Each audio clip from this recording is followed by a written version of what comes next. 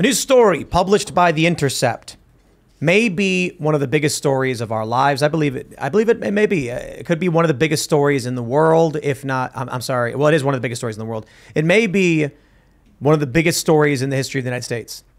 According to new documents released by The Intercept, along with documents revealed through a lawsuit filed by the Missouri Attorney General, we now have hard proof that executives at big tech companies were colluding with DHS and the FBI to manufacture consent, manipulate public opinion, censor certain information that was deemed hurtful to U.S. financial institutions, and influence the elections in the way they wanted. It's right there. Now, I know that most of us knew this was happening because we've seen so many grains of sand forming that heap. But now we actually have leaked text messages where you can see the DHS talking with Microsoft and the Microsoft exec saying we need to get more companies on board with government involvement. Vijaya Gadde of Twitter was directly meeting with the government monthly, according to The Intercept. No wonder she got fired. This is huge stuff. They said that the goal was to manipulate information on racial justice, financial. I mean, this is crazy. So, yeah. And a week before the election, no less.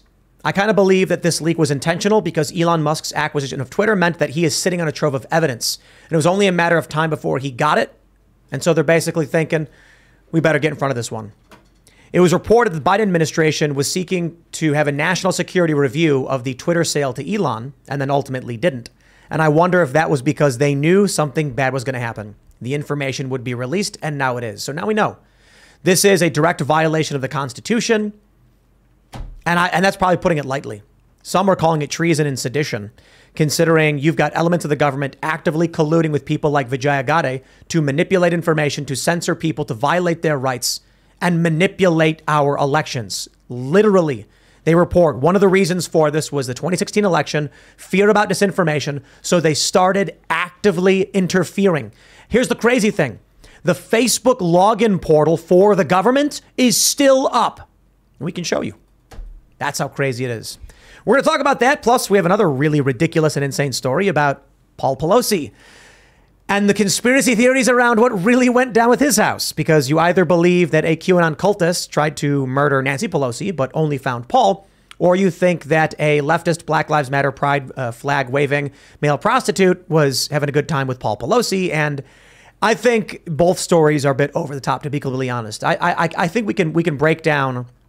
If you're really looking for what happened, you can come up with some reasonable explanations. But all that matters, we need the information, we need the evidence, we need the surveillance footage. So we'll get into that. Before we get started, my friends, head over to liquidgoldlift.com and pick up your BioTrust Ageless Multi-Collagen. It's a new URL, you notice, because this has turmeric in it, ginger and black pepper, and it's remarkably delicious. I put it in my coffee. It makes it taste like some kind of Christmas spice latte. So the Ageless Multi-Collagen, it's collagen. It's good for your skin, your bones, your joints. And turmeric is purported to have tremendous anti-inflammatory benefits, especially when combined with black pepper. So I was reading on like Mayo Clinic, they're saying that can help with arthritis pain, and it can also, it's generally anti-inflammatory. So support the show and head over to liquidgoldlift.com and you will get a 60-day money-back guarantee. You'll get collagen and turmeric in one simple-to-use liquid gold formula. You just put it in your drink, you mix it up. The healthy aging support of 5 different types of premium collagen, 5 key types of collagen you need from 4 different sources, provides your body with the age-defying power of organic turmeric. For every order today, BioTrust will donate a nutritious meal to a hungry child in your honor through their partnership with NoKidHungry.org. To date, BioTrust has provided over 5 million meals to hungry kids. Please help BioTrust hit their goal of 6 million meals this year. It's non-GMO and free of artificial colors, flavors, and preservatives. There's no clumping, unlike other collagen supplements. You'll get free shipping with every order and free VIP live health and fitness coaching from BioTrust's team of expert nutrition and health coaches for life with every order. And their free e-report, the 14 Foods for Amazing Skin. Again, this time it is liquidgoldlift.com. Check it out. And don't forget to head over to Timcast.com, become a member to support our work directly. We're going to have a members only show coming up for you at about 11 p.m. Uncensored, often a little bit spicy, not so family friendly. You don't want to miss it. So don't forget to smash that like button, subscribe to this channel, share the show with your friends. Joining us tonight to talk about this and more is Jake Bequette. Tim, great to be with you. Thanks for having me. Absolutely. Who are you, good sir? So I am Jake Bequette from the great state of Arkansas, born and raised. I played football for the University of Arkansas back in the day, back in the glory days. We had some good teams back in those days. Played 4 years with the Patriots. Stole a Super Bowl ring from those guys. Stole it? Yeah, stole it. I was lucky to be there. I tell everyone that it wasn't really Tom Brady and Bill Belichick who were the real masters of the program. It was all me. All you. Everybody knows. It was all me. Everyone knows that. And then I joined the Army. I spent 4 years in the Army. I was an infantry officer, went through Ranger School, deployed to Iraq, and then I ran for U.S. Senate out of Arkansas. Came a bit short this time, but I love to serve my state, my country, and I want to be in the fight, and that's where I am. Right on. Well, thanks for hanging out. This should be fun. Thanks for having me. We got Luke, of course. Hey, guys. Happy Halloween. For the record, I did have a Halloween costume, but it was a bit inappropriate for the show. If you want to see it, you can on my Twitter or Instagram at LukeWeAreChange. But I'm just wearing just a regular JoJo Biden t-shirt. If you get the reference, you know exactly what's going on. You are in the know. And it's a shirt of a big nose sniffing Biden. You could get it on thebestpoliticalshirts.com because you do. I am here. Thank you so much for having me. What's up, everybody? Ian Crossland here, sipping on a little bit of this liquid gold turmeric myself. Not an advertisement, just telling you it's delicious. That's delicious, in case you knew that. Good to see you. What's up, Serge? Hey, and I'm Serge.com. I'm also drinking this turmeric drink. It is rather good. And happy Halloween, guys. Hope you're feeling spooky. I know I am. We had a Halloween contest earlier. A lot of really great costumes. Carter built a Mothman costume with a helmet that had glowing eyes. Yeah, super He ended up winning. But we're going to have that up tomorrow on the Cast Castle vlog, showing you all of the ridiculously offensive. Like, everybody just decided to be offensive. It's like, it's what you do, I guess. So anyway, let's jump into this first story and talk about the end of the world. How about that? We have this from The Intercept. Truth Cops. That's the headline. It's amazing. Leaked documents outline Homeland Security's plans to police disinformation. I'm kind of surprised they put it that lightly. Let me show you this Twitter thread from Lee Fang, one of the writers on this article. He says, docs show Facebook and Twitter closely collaborating with the Department of Homeland Security and FBI to police disinfo. Plans to expand censorship on topics like withdrawal from Afghanistan, origins of COVID, info that undermines trust in financial institutions. FBI agent Laura Demlow was in communication with Facebook that led to the suppression of the Hunter Biden laptop story in 2020 over the false allegation that it was disinformation. This year, she met with Twitter DHS to stress, quote, "We need a media infrastructure that is held accountable." Check this out. Facebook and Twitter created special portals for government to rapidly request takedowns of content. The portal, along with the NGO partners, used to censor a wide range of content, including obvious parody accounts and content disagreeing with government pandemic policy. That right there, the government doesn't like that you are dissenting, was colluding with communications platforms, private collusion, literal conspiracy to silence you for your dissent. Check this out. Here's text messages right here. The emails and documents show close collaboration between DHS and private sector. Twitter's Vijaya Gadde, fired by Elon Musk last week, met monthly with DHS to discuss censorship plans.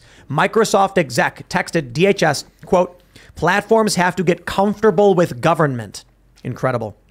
He says, how does DHS justify its evolving mission from countering foreign terror groups to policing domestic disinfo on social media?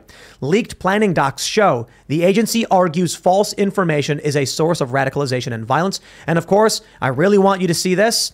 This right here is the Facebook URL for the Facebook. What is this? The portal is for onboarded partner requests pertaining to content issues on Facebook and Instagram. If you are an onboarded partner, please put in your request through this portal. It's still live. The Facebook link for the government to go and tell Facebook what to take down is still available right now.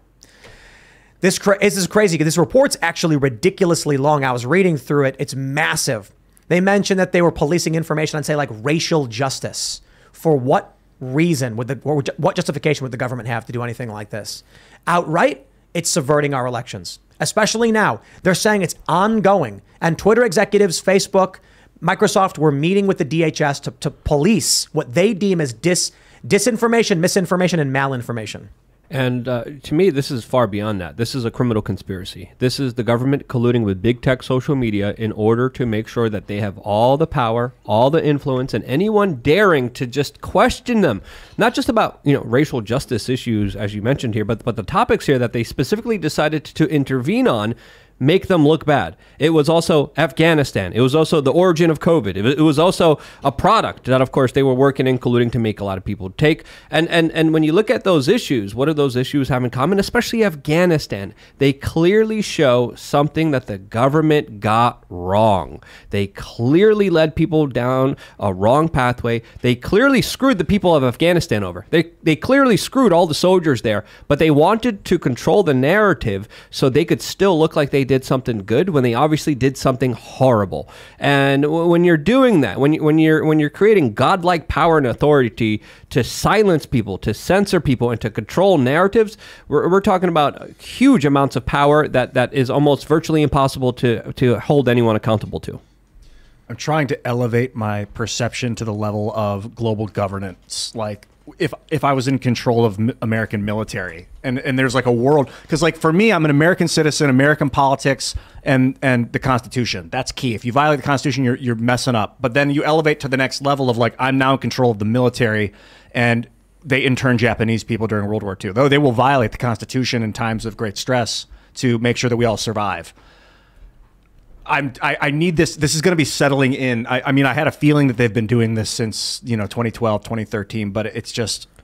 Well, I've been telling people it has to happen. Yeah, it's just confirmation. I've been screaming about this. This has been happening for years, and everyone's like, you can't really prove it. It's not happening, because when you look at all the censorship efforts that they were doing throughout the years, it all made sense that this was organized not for the benefit of big tech social media, but for the benefit of the people in charge, in power. And now we have the documents. Now it's proven. Sorry, I cut you off. No, absolutely. I mean, I feel sorry for those who still believe we have a truly private sector, because really, this is the government. They're outsourcing, their dirty work to these giant tech corporations.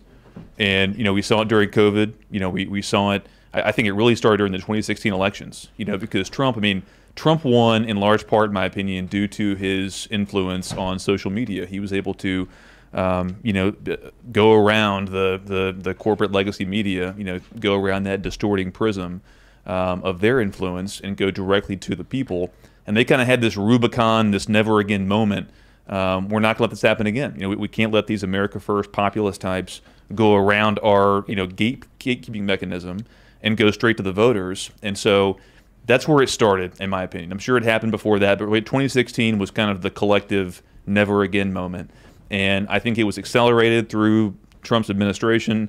They took it exponentially, higher during COVID, during 2020.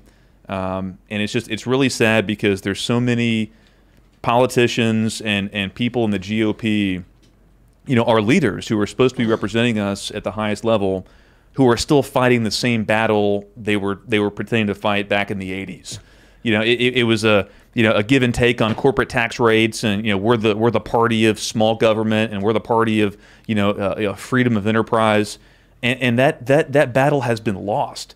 And so now we're seeing this terrifying union of big government tyranny and outsourced to these big tech corporations. And nothing can be more, subversive to liberty. And, until we recognize that, until we as a people and we as a, Republican Party, those on the right, until we just come to grips with that new reality, we're never going to be able to even, much less defeat it, even fight back against it. Take a look at this from the story.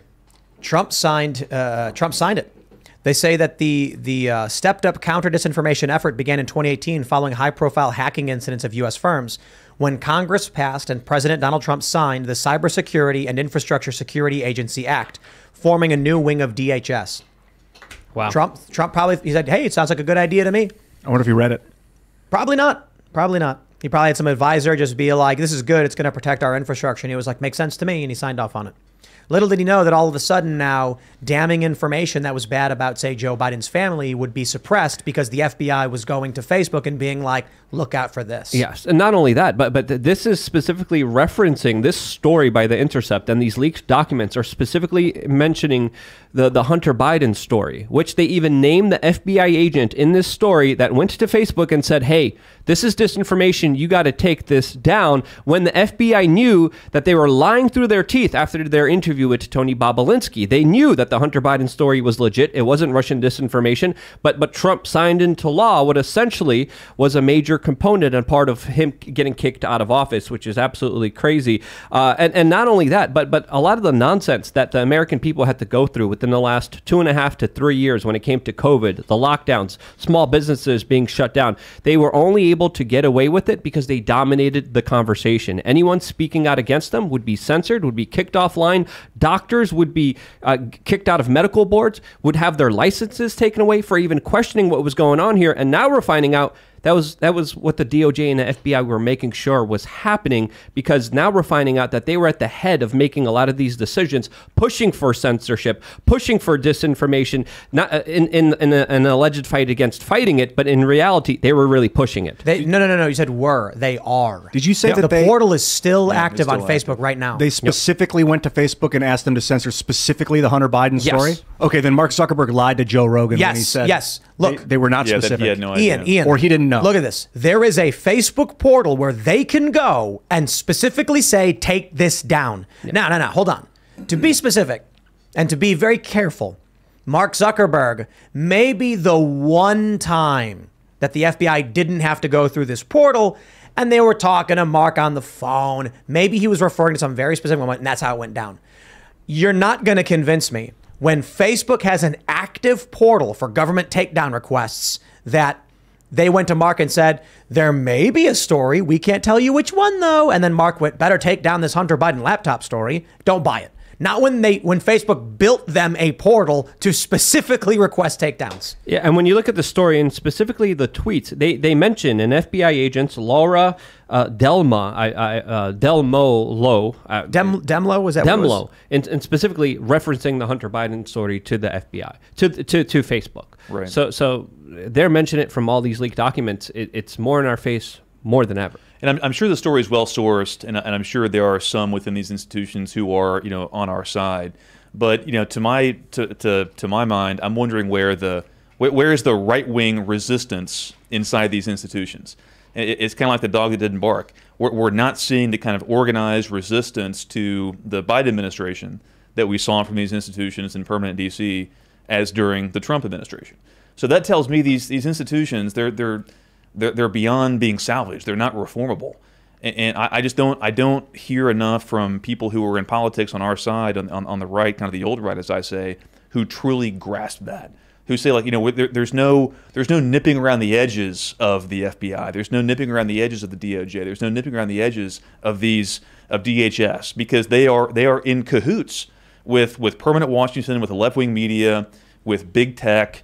And until we understand the power of that union, we can't defeat it. Yeah, you got to build systems that are indiscernible, that are like decentralized, that are mesh networked, that aren't relying on centralized services, that run under the radar. Because I don't think you can compete with global government military force. You mean like the LavaBit email servers, Ian? That specifically were started, that Edward Snowden was using, where the NSA came to and gave them an official national security letter saying, shut up, give us all your information, or you're going to jail. The LavaBit story, I actually interviewed the founder a few years ago. Ladar Levinson absolutely stood up to some crazy insanity when it came to the federal government coming after him, trying to, of course, spy on whistleblowers, and he leaked that story, and he actually safeguarded a lot of very important data and information. LavaBit is an open source encrypted webmail service founded in 2004, and it was 2013 the government ordered it to turn over its SSL private keys, so that then I think the service should not be holding onto the private keys. Those should be only the sender and receiver should have those keys. That's a big part of it. I want to say, did I call it or did I call it? Here's a tweet. It's an excerpt from that story.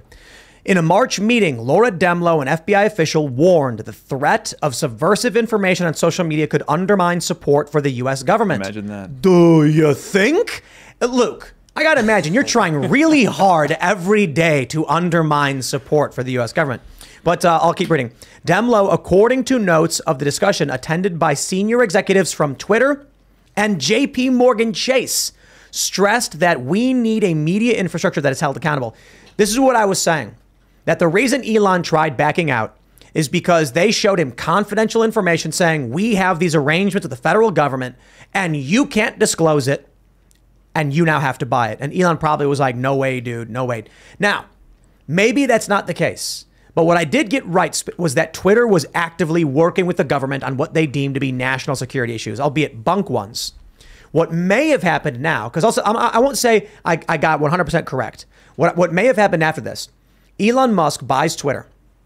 Now he's leaking information. You guys see this? The evidence that they withheld information on fraud or whatever. He posted this tweet of the guy being like, basically, we're doing what Elon's accusing us of doing, and the information was withheld from the courts. I think Elon gets Twitter. The Biden administration panics. They leak this information because they know Elon is now sitting on a trove of evidence. And he probably will publish it, or it will get leaked and they can't control it anymore. Yeah, he knows how the federal government manipulated the public landscape, manipulated the elections, manipulated national tragedies, manipulated what happened in Afghanistan, manipulated what happened with COVID.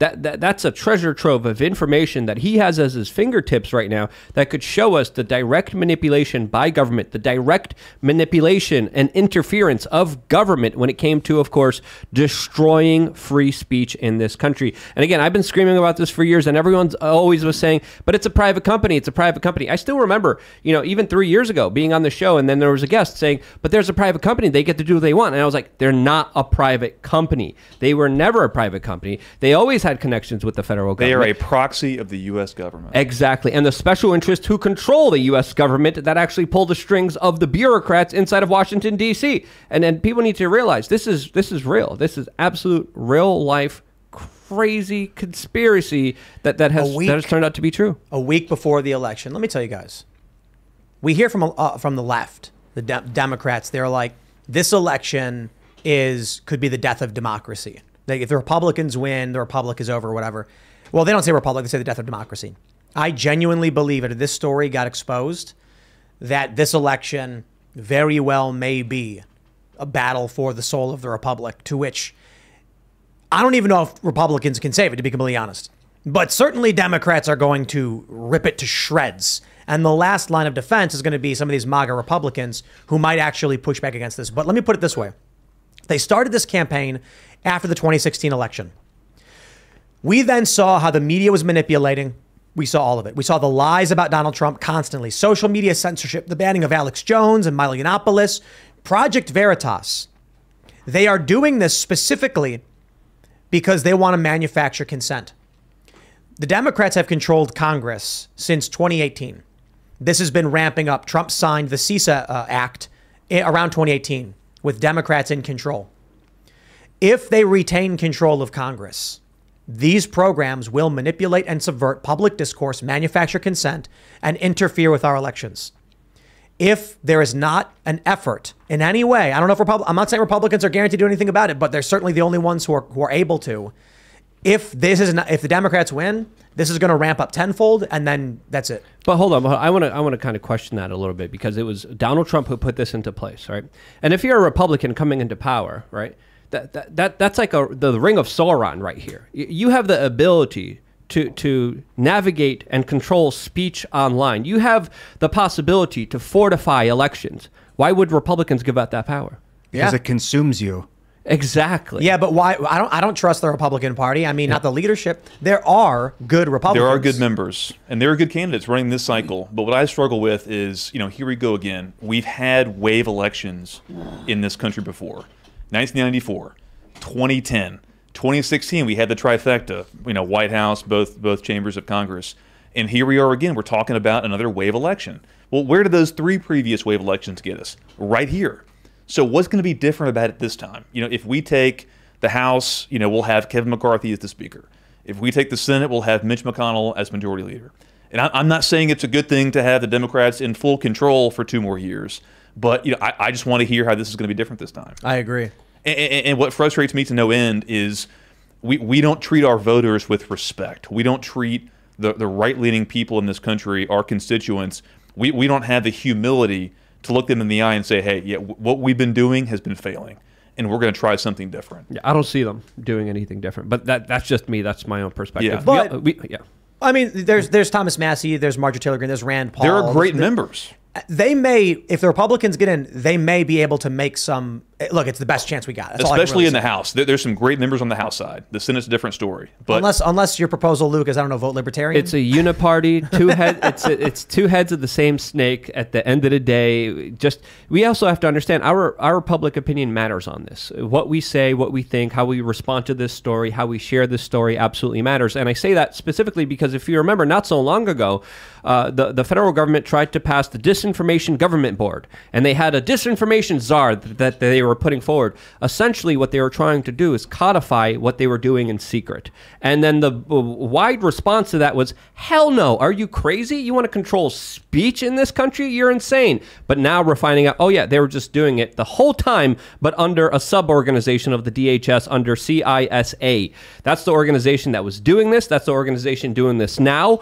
So we have to understand, they're only doing this in secret because that's the only way that they could get away with this. Right now, we need more of a bigger pushback. And again, left, right, I think we shouldn't be consumed with parties. We shouldn't be consumed by making mass generalizations about individuals based on their gang and their affiliation. We should focus on the individual. If an individual is good, we should support them. If an individual sucks and is a corporatist and is a banker and is a little sellout status shill that will screw you over, don't support that person. I don't think that the solution is in the government, though. I think that, as always in the United States, it comes from the private sector, the people that are willing to build systems that adhere to the U.S. Constitution. The government's there to protect us if things go wrong.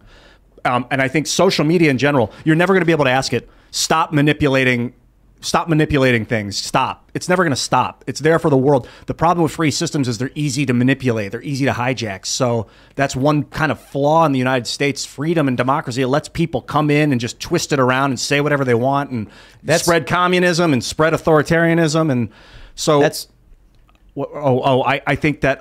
Anyway, continue. Yeah, I'll get back to I was going to say that's actually one of the big conspiracy theories of history is that the British didn't actually surrender the Revolutionary War. They realized that we were attempting to build a government of, for, and by the people, and they said, wait. We can finance control of the colonies. We don't need to do anything. And they really did. The central banks, they warned us that the central banks are more dangerous than standing armies. And over the years, they've tried. This is the third one that they've installed in the United States. Right. What was it? Andrew Jackson got shot after he broke up the second one. He did. Just finished a great Andrew Jackson biography. Yeah, I mean, he was a hero. I mean, imagine abolishing the federal bank and being in office with a federal surplus. Not a debt, a surplus. I mean, the big controversy in his administration was how to distribute the surplus amongst the states. Imagine that. Yeah. Imagine that problem. And then they put him on the $20 bill. But you're talking about something here that's very important here, because this DHS board, this information board, was also working to, of course, make sure that information wasn't being released that would undermine our financial institutions inside of the United States and trust in the financial institutions that literally have bankrupted this country. It's not a recession, it's a robbery, what's happening right now with the banks and what they've done to the American public. Yeah, they have to really hate us. I imagine, like Ian ragging on the Federal Reserve 24/7, and Luke as well. Well, how does this show exist? Some people just want to end it all, and they'll be like, take it down, to burn it to the ground. But I'm not like that. I'm one of, like, make a better system so that we can transition away from the Federal Reserve into like a decentralized system of banking. You know, the great thing about the Federal Reserve is if someone robs it and takes your money, they'll cover it. FDIC insurance. Like if you lose your bank card, you can go get another one. With crypto, if you lose your keys, all your crypto's gone forever. You have nothing. If someone steals your crypto out of your wallet, you have nothing. Yeah, it's a barrier. And there's no recourse. Very dangerous for, like, the common man. I understand why there's reticence, but at the same time, like, it's like, pick your poison. Do you want total overarching control, authoritarianism, or do you want fully decentralized, laissez-faire, good luck out there lifestyle? Maybe there's a middle ground. I probably want a middle ground. But who would be in control of the crypto wallets? Who would be there to be like, I'll make sure, I'll be the one that'll hold your keys for you? That doesn't. I think anything's better right now than the current system we have now, where the government literally prints money and just hands it to the richest people in the world. I think specifically the people who promote the ESG score and use that kind of leverage and power in order to push woke nonsense onto people. That should be pushed back on. But again, a lot of it is coming from top-down corporations that get a lot of money from the Federal Reserve. I agree, Luke. They should not be printing money and giving it to the richest people in the world. They should be printing the money and giving it to me. And then I'd be totally okay with it, right? Just give me the money and then we're good, because that's the way. That's the a lot way of people do think works. like that. Yeah, that's exactly how people think. Everybody thinks that they have all the answers, and actually, interestingly, it tends to be that the only answers come from decentralization, when everyone is actually arguing, and then the ideas that make the most sense rise to the top and then end up succeeding. Yep. There's like value to like minimal centralization, like nodes of centralization all over the place, proliferative. Like you don't want more than 60 people involved in a node or something like that. But Tim, what you're mentioning right now is extremely important and exactly what the Department of Homeland Security is preventing. They're preventing the best ideas from going out there. They're preventing solutions. They're preventing a lot of this nonsense to be stopped in our lives. The pain and suffering that a lot of people are going through is because of the disinformation out there that they are spewing actively, and they are not fighting it. They are making sure that they are codifying their agenda, their narrative, which goes against you and everyone else. That's a great point, because that was the original concept of our government, was a very decentralized system with very little power vested in a central government. The states could be the incubators of liberty, as I think one of the founders said. But of course, the powers that be, they understand that when people are presented with, the truth, with an opposing narrative, they're attracted to it. It gets them thinking, and it reduces their own power. So they have to squash it. And that's what we're seeing with this story. That's what we've seen for the past 6 years, on steroids. And it's never going to stop until they feel the consequences, of that decision they've made. Well, I think they're losing control. And this story is one element of that. But take a look at this from Daily Mail. Democrats demand a national security investigation into Saudi Arabia's stake in Twitter under Elon Musk. Senator says kingdom wants to repress political speech and impact U.S. politics. Boy, was that fast. The Saudi prince has had a major stake in Twitter for a very long time, and not a single one of these psychopaths batted an eye until now, with Elon Musk taking over. There was a tweet and they said, how long until all of a sudden the Democrats, the Butma private company Democrats, change their mind and say, we need regulation and insight and oversight into this? Well, here you go. Yeah, Robert Reich immediately with the Elon thing, lit him on, but just set him off. Like Rob, all of a sudden now he's screaming about Elon being an oligarch and we need to break it up. Like he never mentioned that. I mean, not never. Like Jack Dorsey wasn't. Yeah. Wait until they find out about TikTok in China. Wait until they find out about Facebook and the Department of Homeland Security, as we just found out about right now. Again, this is clearly an attempt to punish Elon Musk, as he is presenting an opportunity to fight back against all of this nonsense and provide the best ideas to rise to the top. That's an idea that's scaring the crap on the individuals who have a monopoly on ignorance and violence. And that, of course, is the state. Absolutely. I mean, the Saudi Public Investment Fund, they've they've invested in this Live Golf Tour recently. They were early investors in Uber. The PIF has their hands in a lot of American companies. That's not really a new thing. But I found it interesting that the DOJ launched a criminal investigation into Tesla last week. Coincidentally, the week of the closing of the Twitter deal, into Tesla's full self-driving capabilities. So I thought that timing was a bit more than suspect. That the week the Twitter deal closes, the DOJ launches not a civil investigation, a criminal investigation. With potential jail time for Tesla executives. Yep. Can I just ask everybody if they have their shot glasses ready so I can say Civil War now? There you go. Should have given you a second. We have this tweet from Chris Murphy. It says, today I'm requesting the Committee on Foreign Investment, which reviews acquisitions of U.S. businesses by foreign buyers, to conduct an investigation into the national security implications of Saudi Arabia's purchase of Twitter. He already had the stake in Twitter. And the reason why I bring up those magic words is because when the Democrats overlook or defend things like foreign influence in our social media platforms, when it favors them, and then seek to weaponize the U.S. government or the DOJ when all of a sudden that power shifts, we can't function that way. It's not possible. for this country to exist if one political party is actively weaponizing law enforcement and the weight of the federal government to target their political rivals, and that's the only way it ever goes. Eventually, confidence shatters, and it doesn't have to be civil war like people charging at each other. That's not how the first civil war started. It can be a peaceful divorce. Would you consider what later. Gandhi did with India a civil war, when they just stopped saying, sorry, Britain, we're passive disobedience, we're not following It could anymore. be that. My beef with the national divorce crowd, I'm open to that concept, but I think that fundamentally misunderstands the nature of the radical left. They're never going to let red states just go off and do their own thing. The left, they get off on rubbing your nose in it. They get off on lording it over you. As we're seeing now, like I mean, like just look at one example out of many. I mean, look at look at the way that the gay pride movement has evolved over the past 20, 30, 40 years. It started as, just, do what you want in your own bedroom, to civil unions, to gay marriage, to the pride movement, to transgender, to grooming children. It's about rubbing it in the faces of their political enemies. And so I think that the concept that we're going to have this very civil national divorce, I think that's a bit naive. Nothing civil, but at the same time, I agree with your point. There are statists that love to tell people what to do. But when you have a centralized, big federal bureaucratic government, you have a vessel to allow them to do that. And I think we're seeing the results of that. And I think we're seeing such divisiveness, so many people fighting each other because of other people pushing their ideas onto other individuals.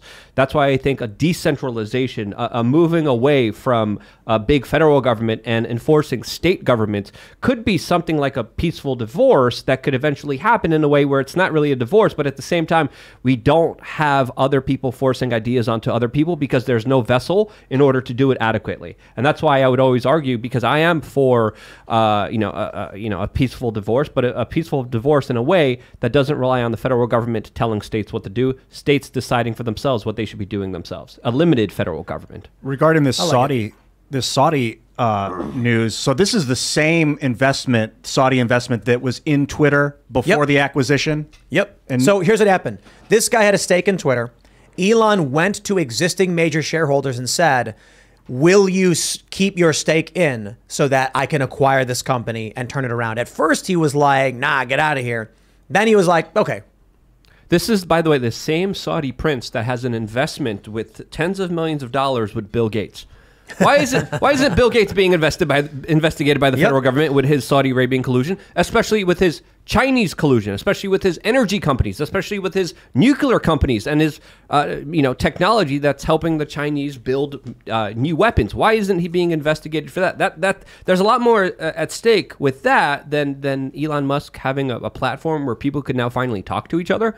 There's a big difference between the two, and obviously this is a clear action just to try to hurt Elon Musk here. Exactly. I mean, if you want to outlaw all foreign investment in American companies, let's have that conversation. But it's the selective enforcement that Senator Murphy, I mean, obviously they're trying to, attack a political enemy, as they see Musk as now a political enemy of the left. Do you think it would be right just to ask the Saudi prince to recuse himself from the stock holdings of the American companies? I mean, in general, you think that's a wise move? He's invested in a lot of things in the United States, by the way.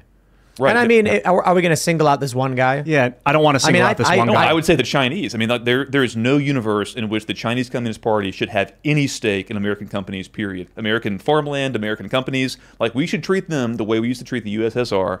During the Cold War and before that, there was essentially zero trade relationship between the American government and the American marketplace and the Soviet marketplace. I think there could be some trade, but probably a lot of sanctions. Well, are they an enemy or not? I mean, that's a decision we have to make. Especially with the Uyghur camps. That's why I think there's, my fear is that sanctions could eventually lead to escalation, but do we just ignore?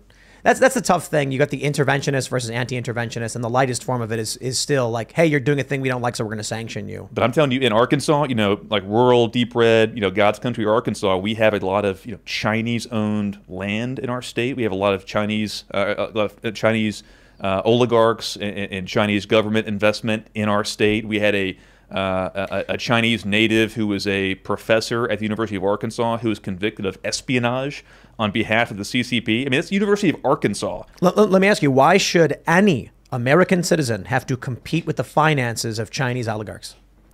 If you're in Arkansas, if you're in any state, and you want to buy a plot of land to start a business, raise a family, why are you competing in the market with a foreign country? It's a no-brainer. I mean, like, that shouldn't even be a debate. Yeah. But again, like the free market, we take these things to the logical extreme when it makes no rational sense. I feel like if a guy in like 1989 was found committing espionage against the United States, he was a professor. Yes. Was he a Chinese national? He was a Chinese national at the University of Arkansas. That would have been global. Yeah, that would have been like global news. It would have been on. Got very little coverage. If they wanted to create animosity towards the Chinese, which right now I don't think they want to create animosity towards the Chinese. It seems like they're very in cahoots that they want to sell Taiwan to the Chinese, which, by the way, you could always sell Eastern Ukraine to the Russians if you really want to go deep, and just kind of peacefully sell out. I don't know. I don't think it's as simple as better that. than conflict. So I've always been concerned about the Saudi prince's stake in Twitter. The difference between then and now is then you had a public company where he was pushing his influence. Now you have Elon in full control. There's still a question of whether or not this Saudi prince is saying to Elon, like, I gave you some of this money, so I expect favor, something like that. So the funny thing is, look, I don't trust this Democrat to actually have a legitimate investigation, but I think we should know exactly to what degree this Saudi prince has influence on Twitter. Well, did Elon not pay the $44 billion then? He got debt financing. He had other stuff. So this Saudi prince had this like nearly $2 billion piece of Twitter. He said, hold on to that, but give me control of the company. Basically, like loaning Elon, basically. He might get a board seat of some kind. Well, Elon made himself the sole board member, I guess. For now. For now. He said that's temporary. Yeah, he tweeted today that it's not going to be for long, that he is just the sole guy in charge here. Right. I wouldn't want that pressure either. Sure. But, and that's a question. Like, I mean, should we allow a foreign national to be, a board member of even an American private corporation? Are we serious about this or not? I don't think it's wise to have foreign nationals, if they can't run for office, to own our social networks that we use probably more than. Especially how we've just demonstrated they're not even like free enterprise private companies anyway. They're federal government proxies. Yeah. Are you against African American owned businesses like Twitter? Ian, is that what you're trying to say here? Is that what you guys are trying to say? You caught me. You caught me. No, I fully support African American owned businesses. I think Twitter. it's a very it's a very complex landscape. It's not easy. I'm not saying it's easy. I'm all for the free market, but essentially we don't have a free market. We have socialism for the super rich. We have government intervention with tax incentives, with subsidies, with them giving money from the poorest people and giving it to the biggest corporations that pay off the politicians. So we don't have a free market system.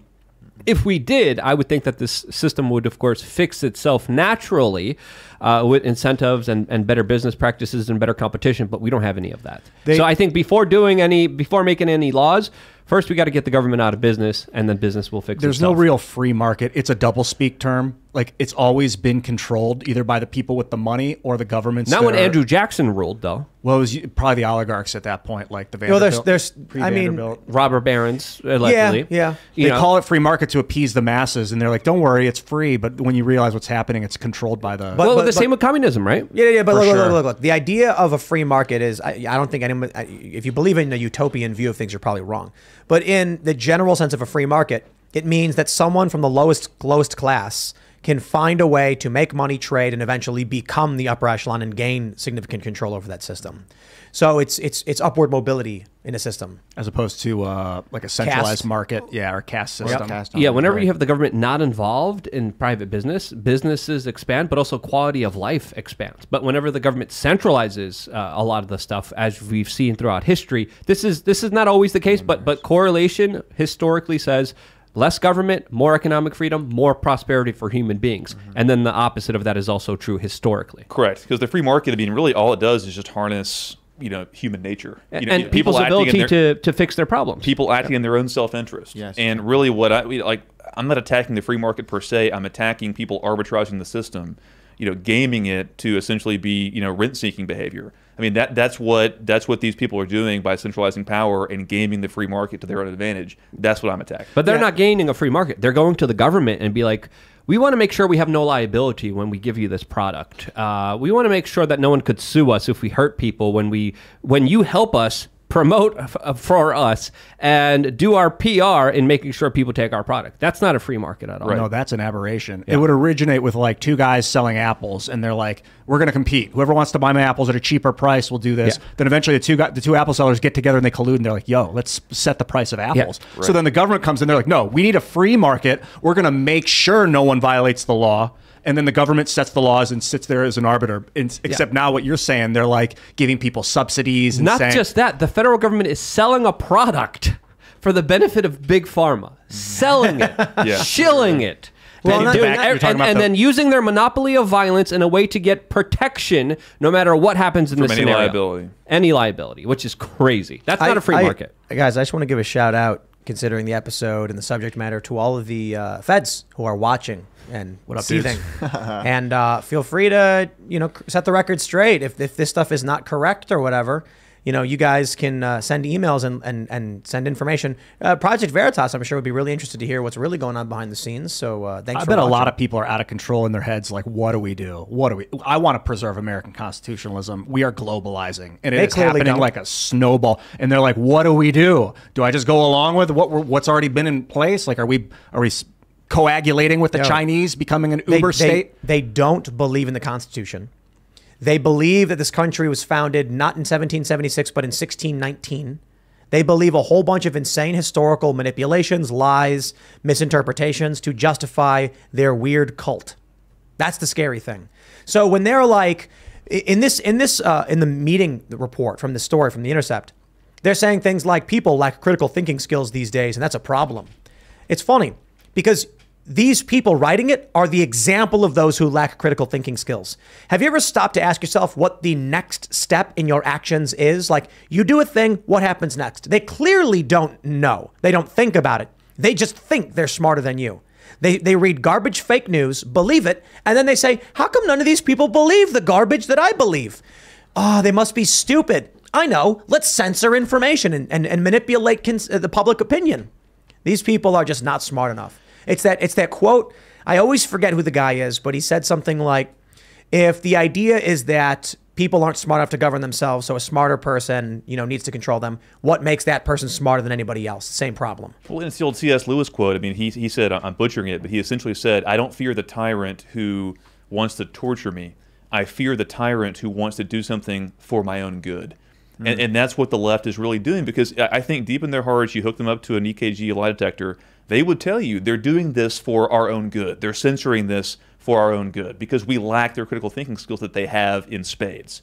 And so that's what's so terrifying, is because I think obviously there are some who are sadistic and just want to hurt people, but I think there is a large portion of the left that are truly doing this from, in their own warped perspective, a sense of justice or a sense of do-gooderism. And that to me is so insidious, because in their hearts they think they are helping you by crushing your freedom. That's the low-level guys, in my opinion. I think there's sociopaths on top that are truly calling the shots. But that's a lot of it's an army of low-level guys. Bloomberg said tax the poor. You guys remember this? Yep. In that video, he said, because they're too stupid, I'm paraphrasing, but too stupid to know it's good for them. So if we take their money from them and then tell them what they can buy, they'll be better off. Like when he taxed sugary drinks. Right. Look, I think sugary drinks are really bad for you. Do I think people should be allowed to have them? Sure. The problem is a culture where people understand, don't drink a liter of cola with your burger. But Bloomberg's solution is no one should tax them, punish them for doing it. That's the dystopian, authoritarian ideology of these people. Now you see him and his ilk and how they take to the rest of these platforms. They think, you know what? I'm smarter than you, so I'll be in control. And the reality is they're not. They're not. And that's how they would approach national divorce in my mind. They would say, we can't let them go their separate ways because we have to help them. They would just go harm themselves or harm others. I think there are a small percentage of people that need to be guided, that if they see two opposing views, that they'll fall for it. But there's a huge amount of people that are discernible, that can tell, like, you give me the Hunter Biden story and the evidence that shows not. Well, those people, I think, actually wanted to hide that story. But they did. There was polls showing that it would have swayed and impacted the election. Yes. Yeah. It was like 7%. It was a decisive censorship. Yeah, it would have changed our current political landscape. So this is the manipulation of public perception and support. The government going to big tech. Look, let me just, come on, guys. You know they're going to the media. I can tell you this definitively. Yeah. How about this? I was in Antalya, Turkey, I think is the name of the city. Is that what it is? Someone want to look it up. It's like a Russian resort town, I guess. And I was there with the guys from Vice. We are hanging out at, they were doing a talk. It was all these rich people. It was an organization called WPP, what is it, like Wire and Plastic Products, something like that, who they own a major portion in all of these companies around the world. And the CEO of Vice explained how after they went to North Korea, they got a call from the State Department and they had a conversation. They talked about all this stuff.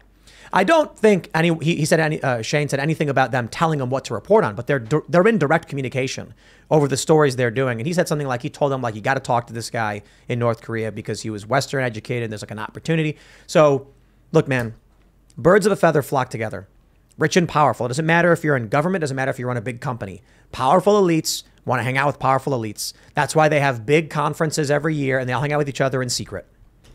Mm-hmm. The story that we read in the beginning of today's broadcast, extremely important and really should make people aware of the larger manipulation that the government is conducting behind the closed doors. But if they're doing this to big tech social media, what do you think they're doing to the corporate media?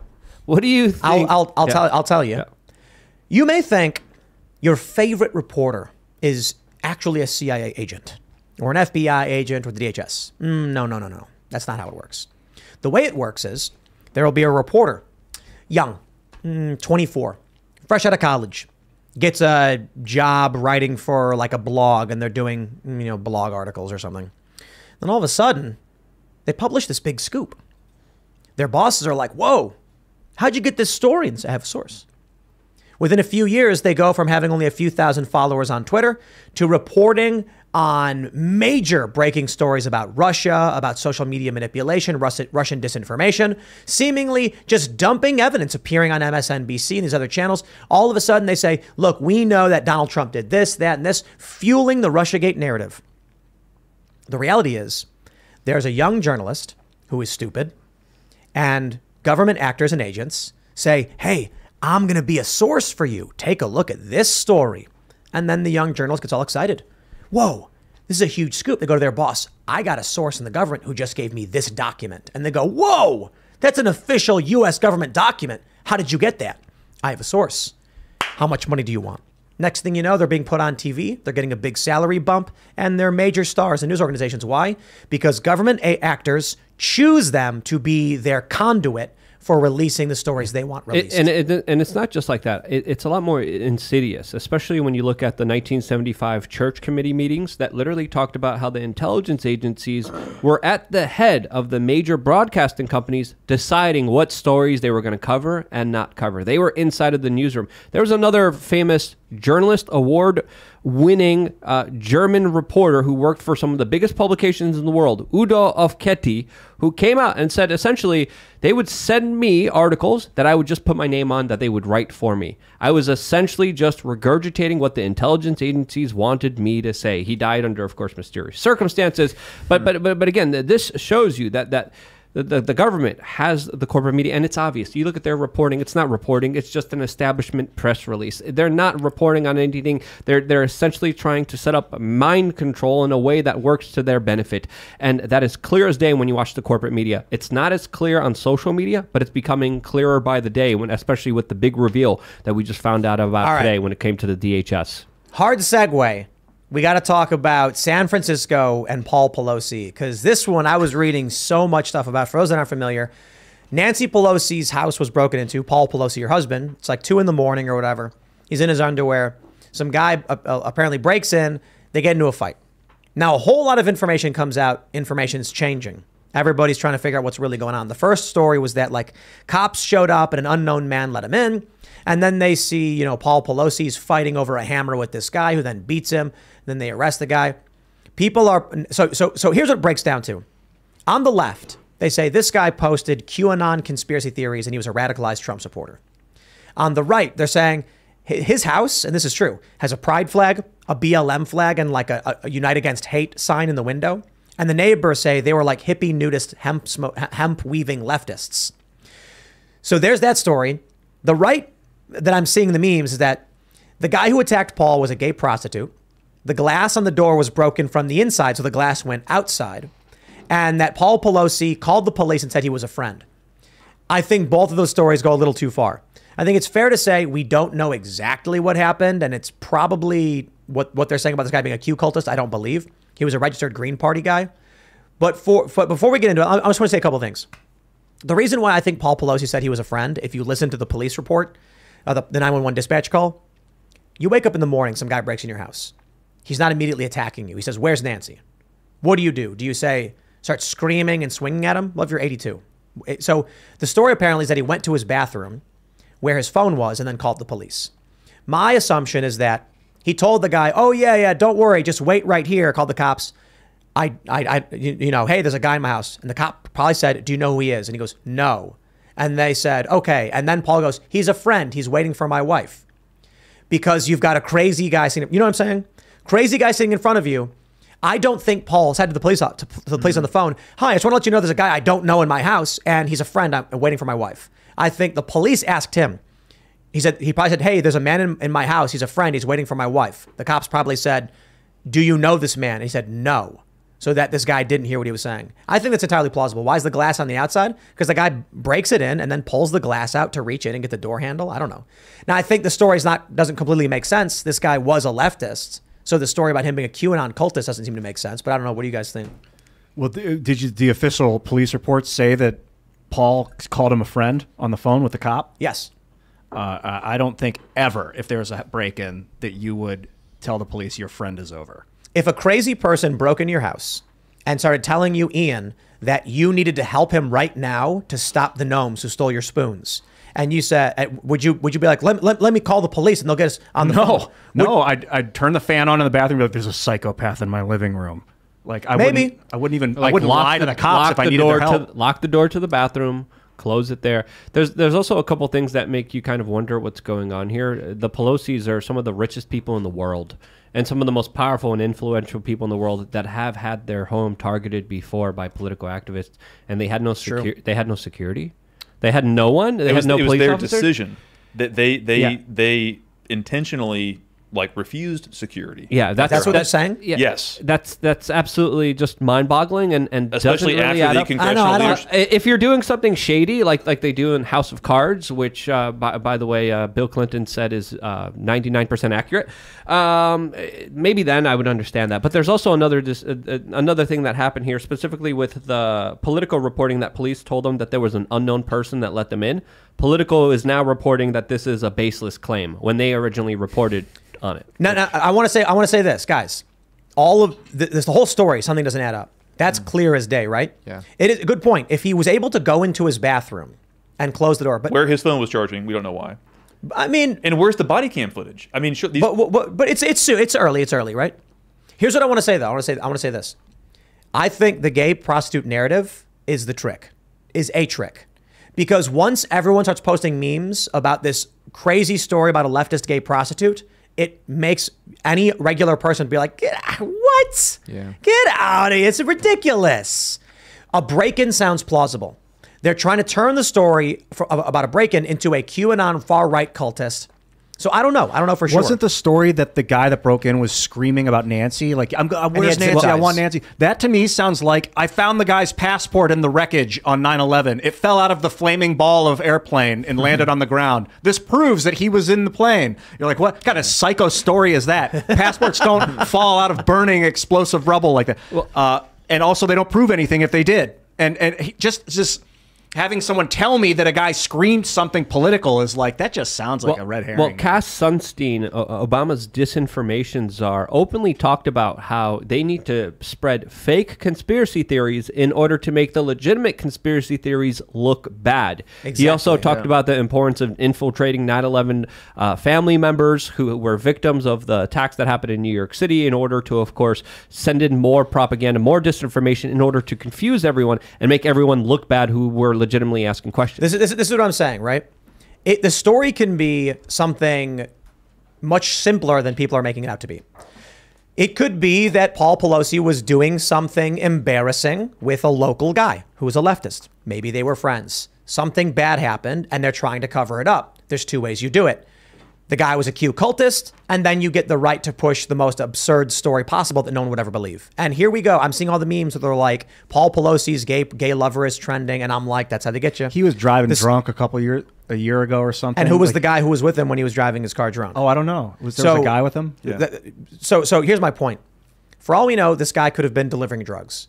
That's substantially more reasonable and plausible. If you go to a regular person and say, do you think high-profile members of the government do drugs? They'll be like, yes.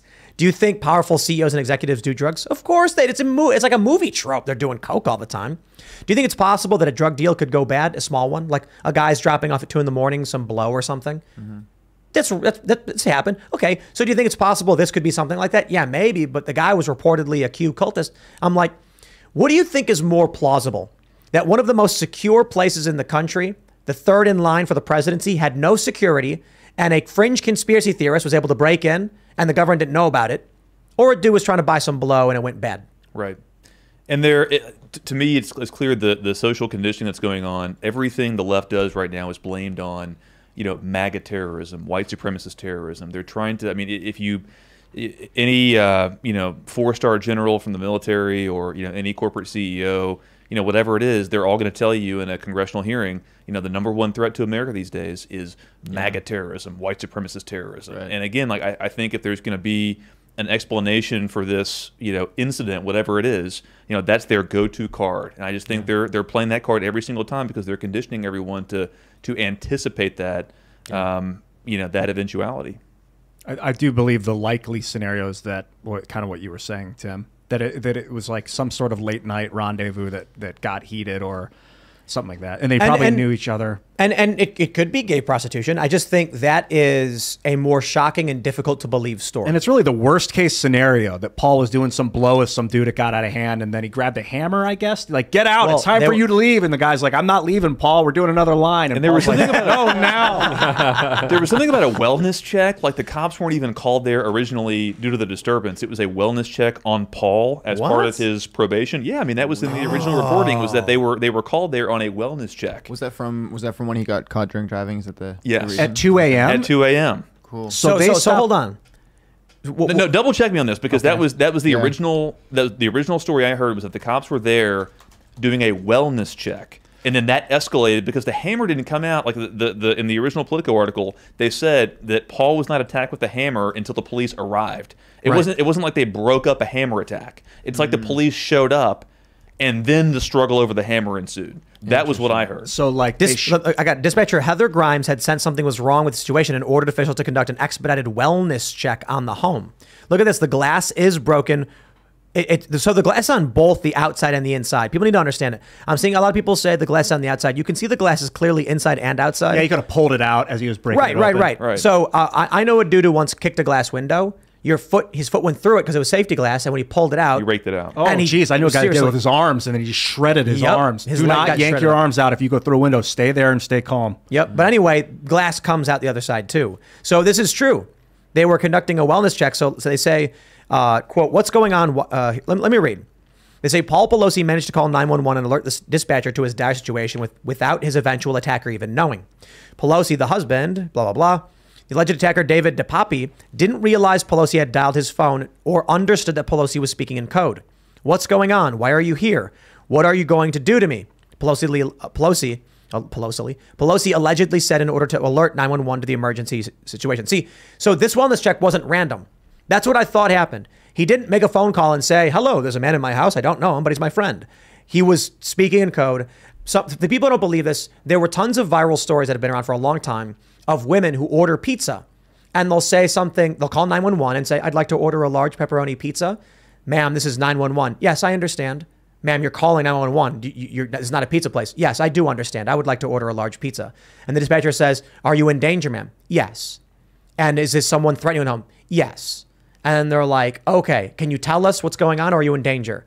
I'm sorry, I don't know. And they'll go, okay, and then the police show up. If you've got some crazy person standing in front of you and you dial 911, you can't go, help, police, quick, he's here, because then you die. Mm-hmm. Yeah. Or I don't know. It could be anything. But I'll tell you this, at the very least, going for the most circuitous story Paul Pelosi was having a secret gay rendezvous. It got out of hand. The police showed up. It's like... Yeah, I don't believe that. I also don't believe the political propaganda. You can believe it if you want. I'm just saying, tell that to one of your normie friends and see how quickly they dismiss you and think you're insane. Yeah, stay away from non-factual proven things right now on this. You got to. Yeah, that's why I'm always like, look, sometimes the conspiracies are true. Like the DHS story we have right here, we've long had this evidence. But if before these documents were released, even now, it's probably hard. You go to someone and say the government is colluding with big tech. We've got this from this lawsuit. People are going to be like, you're crazy. Now we have The Intercept reporting, a leftist publication. It's still going to be hard because the story sounds so nuts. Right. I'm just saying, it may be true. You just got to be careful how you're presenting it because it sounds ridiculous, and it may be. And I recall the Andrew Gillum story. That was Ron DeSantis's gubernatorial opponent in 2018 in Florida, and there was the story there where he was found in a drug-induced coma on naked. Naked, having done all kinds of drugs, with a gay escort. And, if the photographic evidence of that rendezvous didn't exist, that would all be dismissed as a right-wing conspiracy theory. So, I mean, that's why it's so important. And then the DHS and the FBI would go to the big tech social media companies being like, you got to censor this right now, make sure no one talks about this. If they do, they get kicked off. So it's plausible that right now the media is just trying to get their story straight. That's why Politico is like contradicting their own reporting. Like they're just trying to get the narrative right. They say they got body camera footage, New York Post. Well, they say it's caught on police body cam, so release it. Yeah. So where is it? But they're gonna be like, well, Paul's in his underwear and got to blur it out. Blur it out like Andrew Gillum. I want to see it. I want to hear it more than anything. Right. Okay, it's starting to sound a little less nefarious now that he called the cops spoken code. That's exactly what I see. Yeah. When I heard the dispatch call, and they said he says he doesn't know him, but he's a friend, and he's waiting for his wife. And I saw everybody being like, why would he say he was a friend? And I'm like, it's like those pizza phone calls where the woman calls and says like we want pizza, and they're calling 911. He called in code.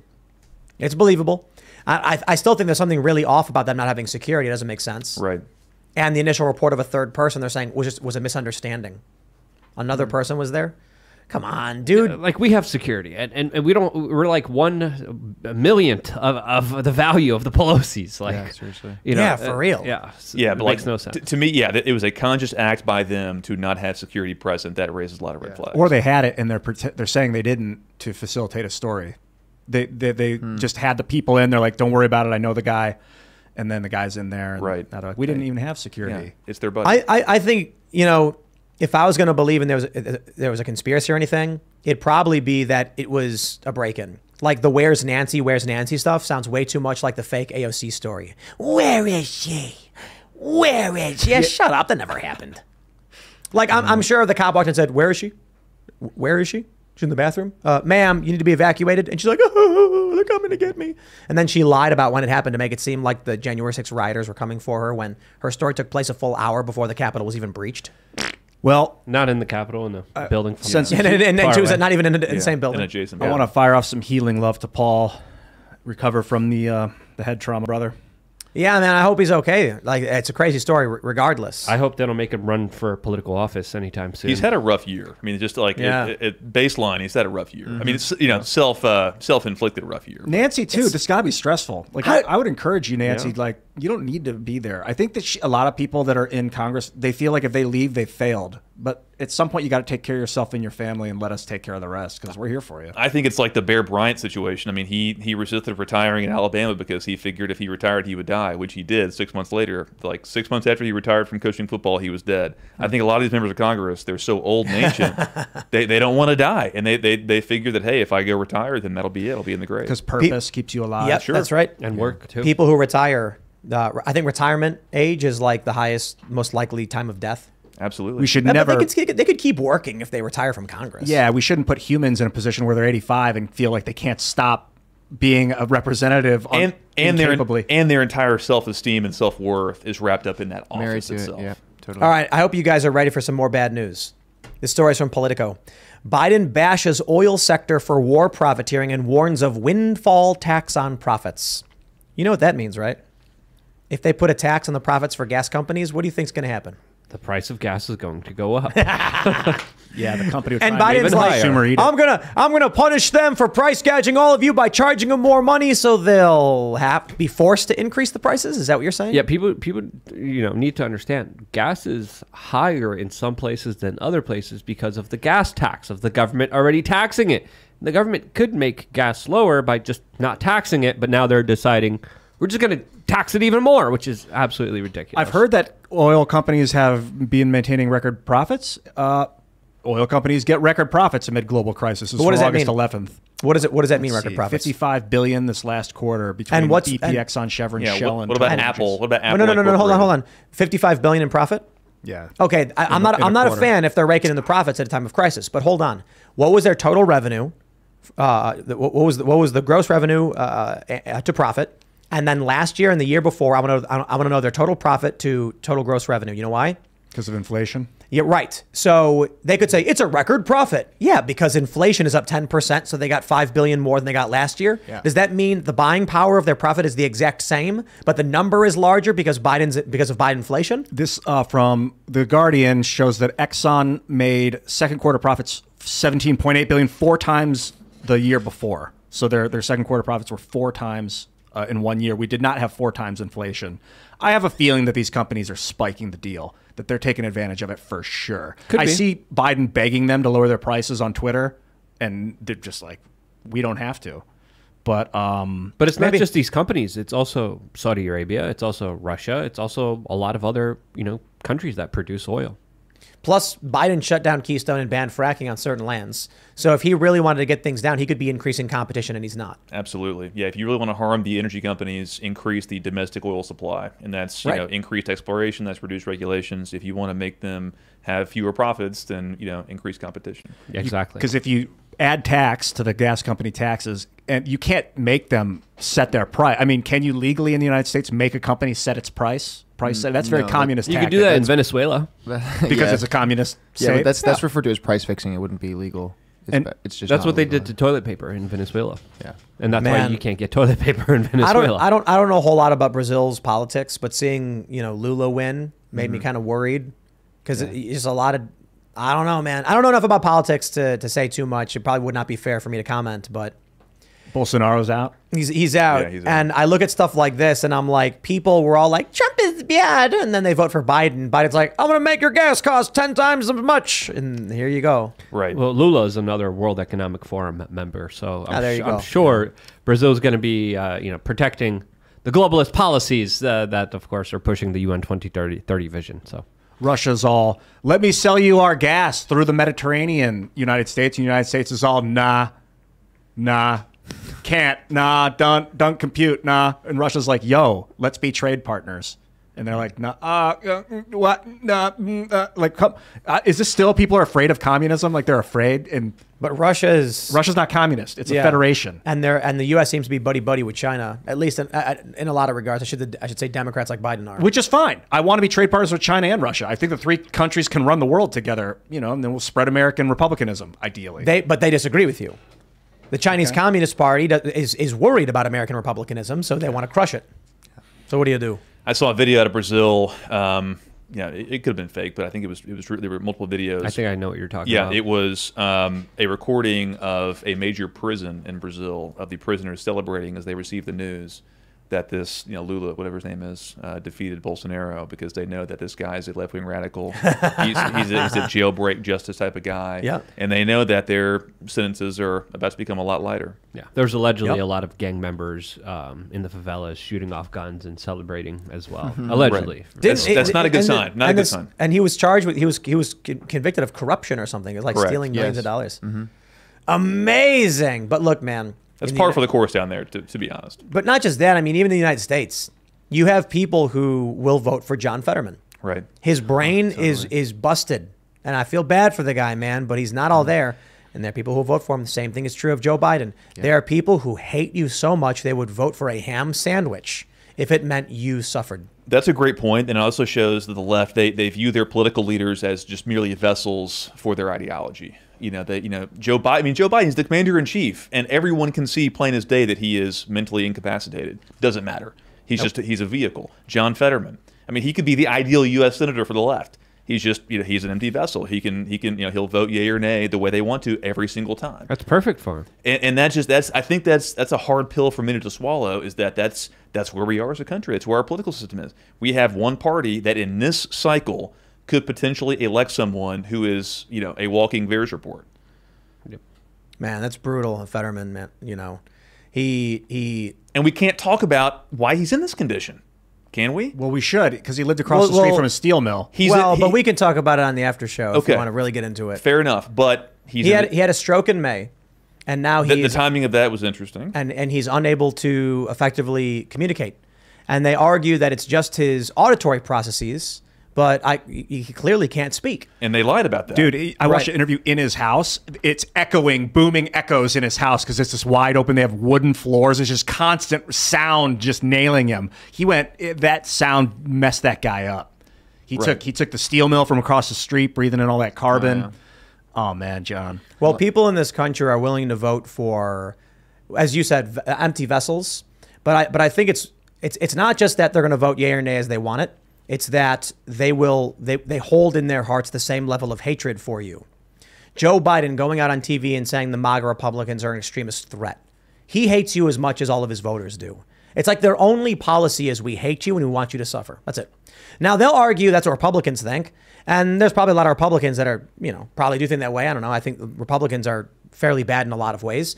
But you sit down here and we talk with some of these various politicians, and they will articulate their positions about why they want to do what they're doing.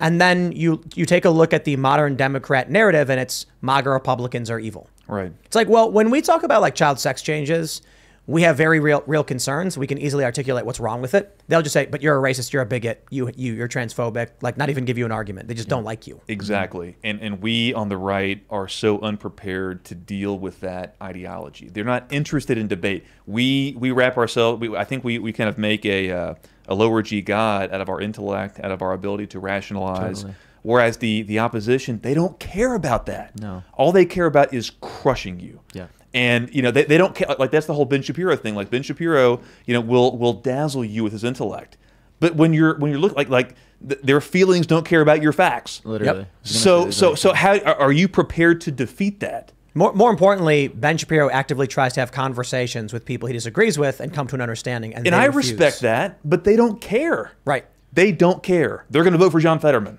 Well, so I think the best example is we will invite them to sit down here and express themselves, and they will say no.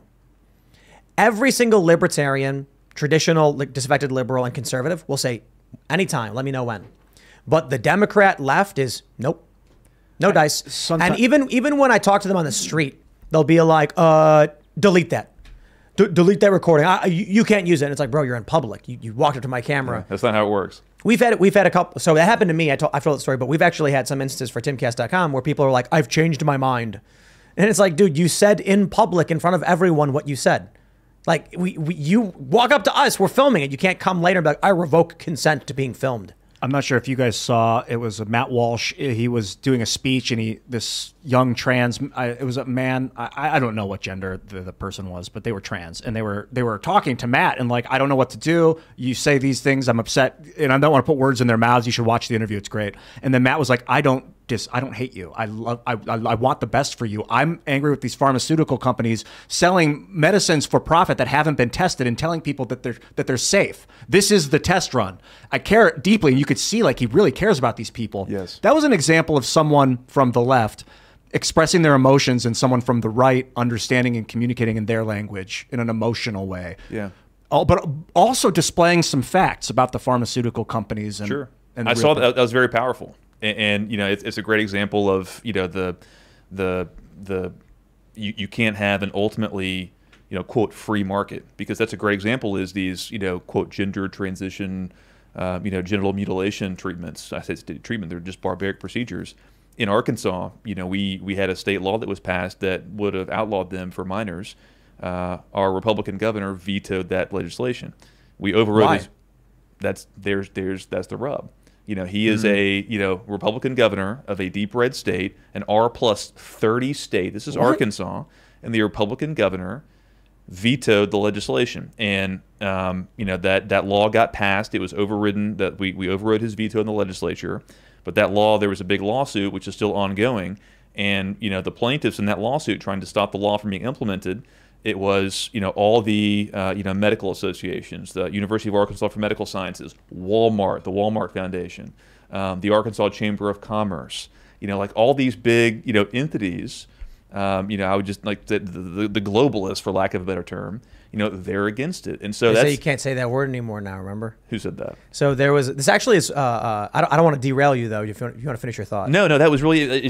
We're powerless right now to stop that from happening, even in deep red states, and that's hard for us to swallow. They started this campaign. They actually started, I think, in like 2018 against Alex Jones, that globalist is anti-Semitic, and then people are like, "But what do I say to describe someone who wants a one world government?" And they're like, "You can't.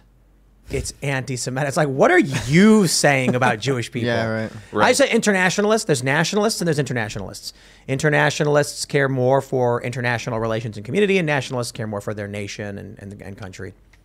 Well, name calling in general is looked down upon. Don't slander someone. What else do you call a globalist than a globalist? It's not name calling. Yeah, it's not name calling. It's a description of an ideology. I think globalist is a good term. I just use globalist. But name calling people is like, Let's talk culture war. We have this from the New York Post. Twitter to start charging $20 per month for verification under new owner Elon Musk. Are you going to pay Tim? Yes.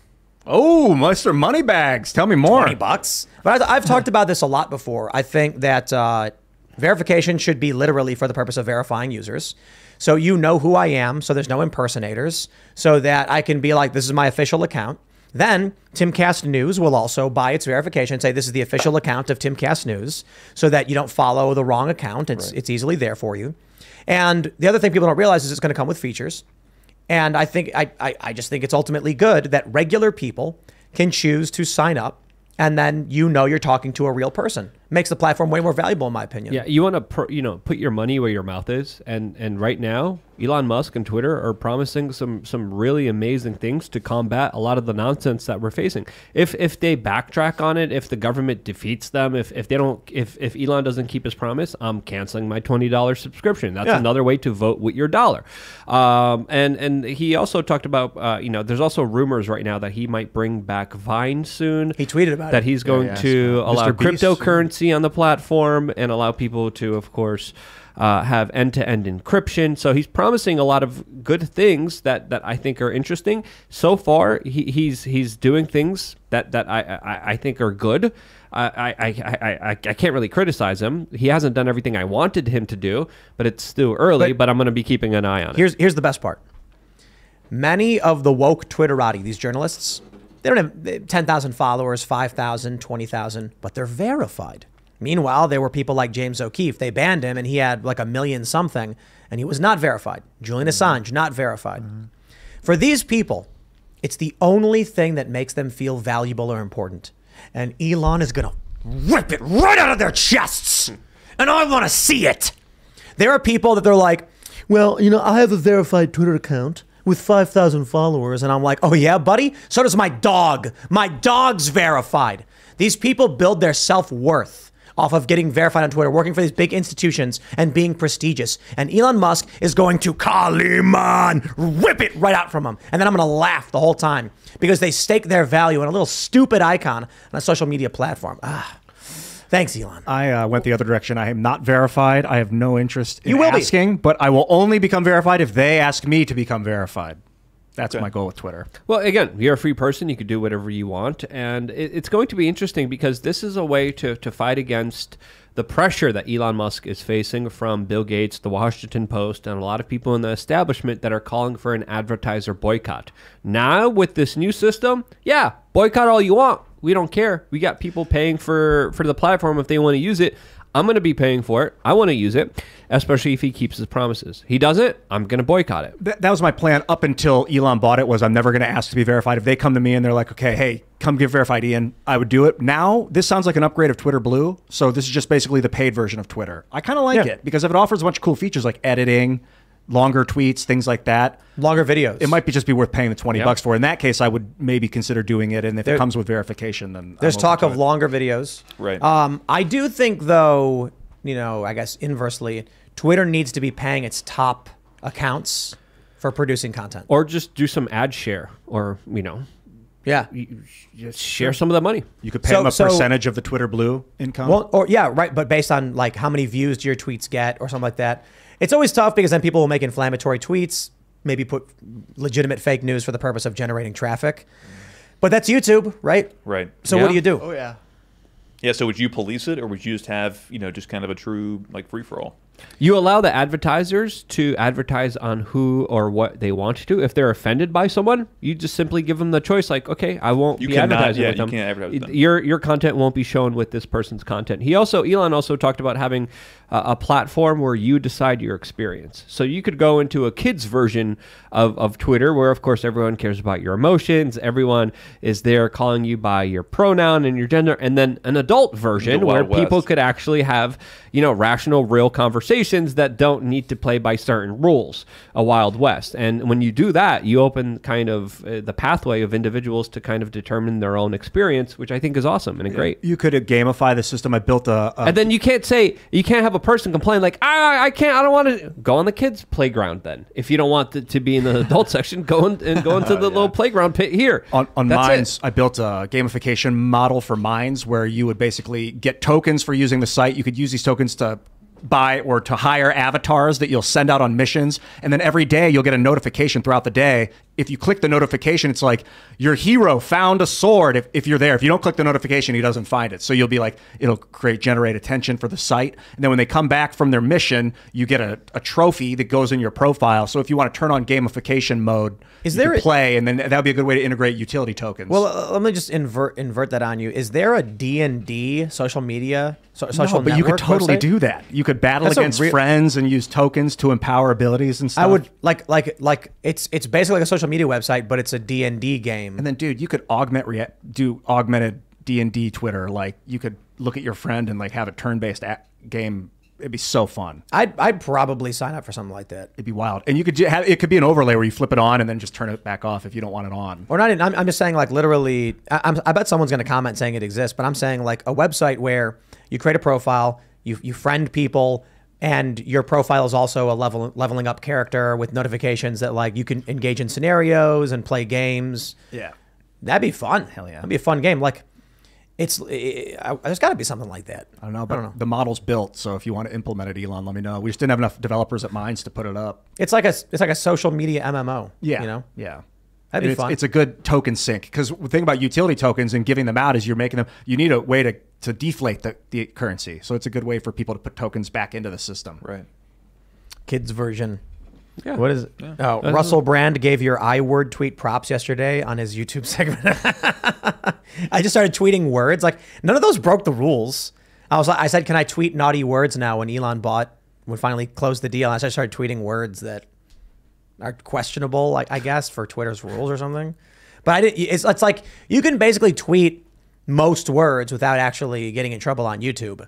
I mean on Twitter. That's how most of these platforms work anyway. Have you seen more engagement in the past week or so? Well, I gained a bunch of followers. Yeah. I guess people are coming back. I've seen a spike too. I did as well, yep. Yeah, without tweeting very much, so. Yep. Yeah, I just think what happened with Twitter is that when they realized journalists were using it, that was their core user base. They started pandering to them. It's their echo chamber. And then that's how stories are generated. So Twitter talked about removing follower counts, retweet counts, and making verification for everybody. And they just decided not to do it. And the reason? Because the journalists like the gamified retweet counts, like bragging about their follower counts, and they like the fact that the verification badge is a status symbol that's granted to you, like knighthood. Yeah. So they would never give up on it. I think if Elon Musk strips all that away, here's what I say. Elon should remove follower counts, remove retweet counts, put all those analytics behind the scenes. You can find someone's profile. You don't know how many followers they have. You can follow them if you want. You can see how many followers you have. The public doesn't see it. You tweet something out, they can retweet it if they want. No one can see how many retweets it has. Why? Why is the retweet icon got a number on it? What's the point of that? It's for the user can use that number to inflate their own value if they want to get. You can see it behind the scenes. Why is it being shown? So you're to the right. public? You could. Yeah. You don't need to be public. It's not like I saw your tweet and need to know that it was also a part of 10,000 other accounts broadcast. That makes no sense. It's a value symbol. Sure. The same thing with ratios. Twitter intentionally built the system for the quote unquote ratio. There's no reason to show me a number of replies. Right. Well, unless Just show me the replies. Unless you want drama, unless you want to Exactly. see who got ratioed, unless you want to start controversy. And I think these organizations have been doing that deliberately.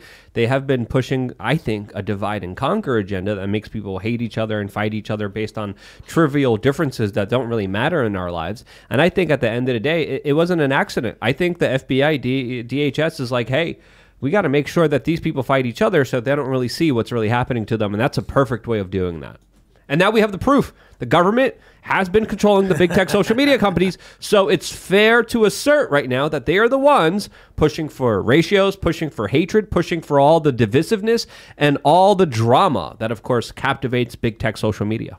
I just hope Elon's ready for the storm. I mean, it's just beginning. I mean, they're not going to let him just purchase a piece of the cathedral, as you said the other day. I mean, he's got a piece of it now, and they're not just going to let that go quietly. You can't hold it. It's like the One Ring. Elon- You need to disperse it, melt it into dust. Elon knows who Michael Malice is. He needs to call up Michael and say, let's talk.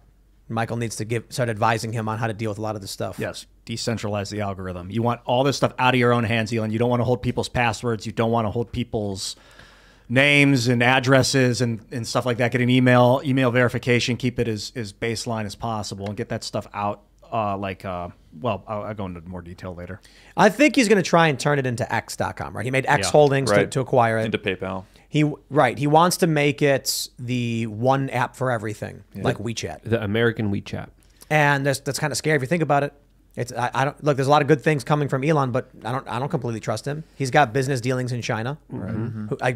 Is this necessarily going to be a good thing if we end up using Twitter? Think about how bad Twitter is with censorship, and we're hoping Elon fixes it.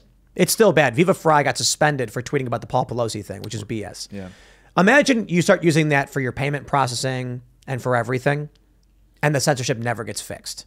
So I'm not entirely confident. It's like he's in a position like George Washington was after the Revolution, where he's now he's the president, and they want him to become king. People will be like, "Hey, just you be the one in charge. Don't do it, dude. You got to give up the power." He's got a part in the political prisoners. He has to unban a lot of these people. But how is he going to deal with the Department of Homeland Security breathing down his neck, being like, no, you're not, when so much of his businesses are dependent on government contracts? Yep. So SpaceX especially. yeah, They're going to come after him. They're going to punish him. Sure. All the satellites that they're building, Sure. all the tech that they're building. His kind of dalliance with transhumanism is concerning as well. Yeah. With Neuralink and his business in China. It's not a it's not a good guy. Bad Be guy skeptical of situation. everyone, obviously, but when it comes to the battle of ideas, he is proposing amazing ideas, important ideas that no one else is, and they're crucially important for our existence right now. Agreed. So his battles against Bill Gates, his battles against depopulation, his battles against the real things that are coming and are going to be hurting humanity, I think are important. And I'm still not 100% convinced. I'm still skeptical of him, but I think so far he's one of the best things we have right now when it comes to ensuring freedom of speech. No human can handle that responsibility, though. You need to disperse A robot. You're right. It should be an automated system, like a Department of Homeland Security, right? Like a big federal government that knows, government bureaucrats sitting at offices deciding what people, can and cannot do, right? No. It's a system where everybody holds their own private keys and can log in with their own private data and log out. And there's no central repository of data that the DHS can go after. You just say, because I can't give you the info because I don't have it. I never did. That's the point. If you have it, they will come and take it. We're going to go to Super Chats. If you haven't already, would you kindly smash that like button, subscribe to this channel, share the show with your friends, become a member at timcast.com. We're going to have a members-only show coming up for you at about 11 p.m. But let's read what we got here. It's me, says, visit Pelosi Vineyards. A smashing good time. I like how the memes are like Pelosi hammered. Everything hammered. And like Nancy Pelosi's always hammered or whatever. Yes. And I'm like, I don't know if that's too soon. I hope the guy's okay, man. He had to get brain surgery. I hope he's all right. Yeah, it's brutal. Let's see what we got. Cabarojo says, Tim and crew, shameless plug for both of us. Single Grain of Sand just released our next song, Oracle, exclusively on Rumble. All about MSM corruption, mass formation, hypnosis. Looking forward to your next song on 11.4, Music Saves the World. Ah, yes. Earlier in the show, I received top secret documents for the new song release for the music video we're putting out, which is going to ruffle feathers. I'm really excited for it. Who was that super chatter? Was it Just now? Something Seamus? Something? Cabo Rojo? Oh, I was thinking it was Seamus. Why'd you think it was Jake? Seamus? I don't know. You remind me of a taller, more muscular version of my friend Seamus Coglin. Oh, yeah, kind of A good-looking guy. Yeah, he's a beautiful man. Yeah. Beautiful man. The Potato Man. Yeah. Luke loves Potato Man. Raymond G. Stanley Jr. says, holy mix of emotions, Tim. Jubilant for the story, angry at the government, weary the cult will stay the cult, and worried someone will do something stupid so the media can brush the story under the rug. I mean, this Pelosi guy is a crazy guy who did something stupid, you know? They can say what the story is anyway. So, Christina H. says, scary news on Halloween. How appropriate. That's right. It is Halloween. And it rained today, too. It always rains on Halloween, huh? Really bleak. Yep. Quispy Joe says, with all the craziness going on, bring the man Alex Jones back on the show. Okay. Alex, come on the show. It's always a good show with Alex Jones. We have a skit when it comes to our Alex Jones's right jar. That we want to do a it. Cast Castle vlog thing with, That would be with hilarious. Alex. Yeah, it'd be super cool. All right. Salty Duckling says, what are your thoughts on the Chris Rose arrest in Florida? He was protesting an illegal 2A infringement by the DeSantis campaign with GOA Florida Director Louis Valdez. DeSantis is slowly showing how much of a neocon tyrant he truly is. Benedict Arnold, too. I don't know anything about it. What happened? Do you know, Luke? I haven't heard about You guys heard anything? the story. I'm going to look into it now, but thank you for letting us know. Christopher Rose was the guy's name? Yeah, Chris Rose. All right. Dominic Camarada says, hey, Tim, my brother doesn't believe the left doesn't run every institution. Can you please do a clip-worthy response as how they do? It's not really the kind of content I make. You know, I do opinion and commentary and news analysis. So doing like a deep dive documentary on the left control of institutions isn't something I would do. I don't know. Who would be a good person for that? Are you asking me? I don't, anybody. Or just anyone? Okay. Cool. Have you recommendations? No idea. No idea. All right, let's see. Trey Hudspeth says, Luke, where are the hoo-has? It doesn't matter if you talk about Civil War. I'm drinking tonight. It's Halloween. Yeah. Power to you. The hoo-has are with everyone. Yeah. William Nichols says, I stumbled on Taylor Lorenz doing a live stream on TikTok tonight. I said, who is this old broad? And she blocked me. Well, you know, there you go. Apena Nicola says, happy Halloween, Tim and crew. Watched, quote, Kill All Others episode last night. Honestly, you hyped it too much. It wound up being more about the aliens than anything else. The conclusion, underwhelming. I don't know. I thought it was still great. I don't know what you mean. Some of those Black Mirrors are all over the place. Well, this is Electric Dreams. Oh. Yeah. Yeah, I thought it was crazy. Thought it was good. All right. Where are we at? D Stuff says, Arkansas resident here, excited to see Jake on the show. Voted for him in the primaries to get rid of the Rhino Bozeman. Hope to be able to vote for him again in the future. Good luck, Jake. Absolutely. What was that like running? Yeah. Go Hogs. It was a battle. I mean, it was my first campaign. Obviously, jumped off the high dive, taking on an incumbent U.S. senator. It's hard to take on incumbents these days. You know, the establishment is so powerful. It was the most expensive primary in Arkansas political history. Wow. Bozeman spent about $12 million against me. I raised $12 spent million? about $3 million, between him and his pack. Whoa. And I mean, it was really funny. I mean, I'm sure this what was the commenter's name? I'm sure he D-Stuff. Yeah, I'm sure he saw the TV ads. Since I was a new candidate, you know, low name ID, their strategy was to paint me as a Democrat in disguise. Now, What? y'all don't know me that well, but that's one thing I'm not. And so they ran these ads with my face in between Nancy Pelosi and AOC as fake Jake, you know, the liberal who's going to defeat Donald Trump's America First agenda. But that's how politics works. I mean, they just took an undefined candidate, and with their war chest, that's how they defined me, and that created enough doubt in people's mind that, you know, we fell short of forcing their runoff. Wow. You know, so it was a great learning experience. You know, it was, you know, hopefully a first step, and we'll see what happens. Would you do anything different if you were going to do it again? I'm not sure that defeating an incumbent is possible in the Senate anymore. You know, I wouldn't change a thing in terms of the campaign. I mean, I took bold positions. You know, I think that I moved the needle. You know, forced Bozeman to take some tough votes in the Senate that he did not want to do. He voted against the first $40 billion of Ukraine aid when he's been an establishment stooge his entire career. But right before the primary was that first vote, and he voted no. I was very proud of that. I mean, he only did that. I mean, there were like 4 or 5 other senators. I mean, and Bozeman was not part of that crew. So, you know, the only thing that I would possibly reevaluate is taking on an incumbent. I salute those who do, but, you know, unless you have a dead body in your trunk and you're an incumbent, you're going to win re-election. Yeah. It's just they have too much money. They're too powerful, and you know, it's tough. All right, Baseman 619 says, Paul had just finished his 3rd glass of wine when the door rang. He's here. Paul excitedly spritzed a bit of Nancy's obsession onto his neck as he licked his lips and grabbed the hammer as he headed to the door. Too soon. Sounds like he was there. Yeah. That was worth the $30. Thanks, Baseman. We have the best commenters. I'm in the chat the whole show reading almost all of them. You guys are incredible. Chat goes off.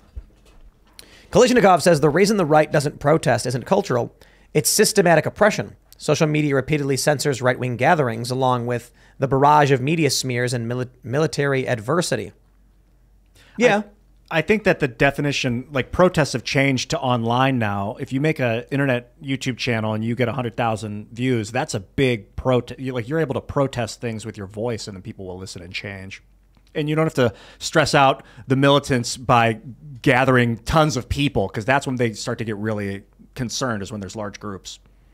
Jason Take says, on the Joe Rogan show, Vijaya's smug answer to you about the government being comfortable about Twitter's actions make a lot more sense now. That's right. Yeah. Interesting. It's true. Tina Collette says, try to share this live feed to my Facebook page. It kept trying to share your Will of the People music video instead.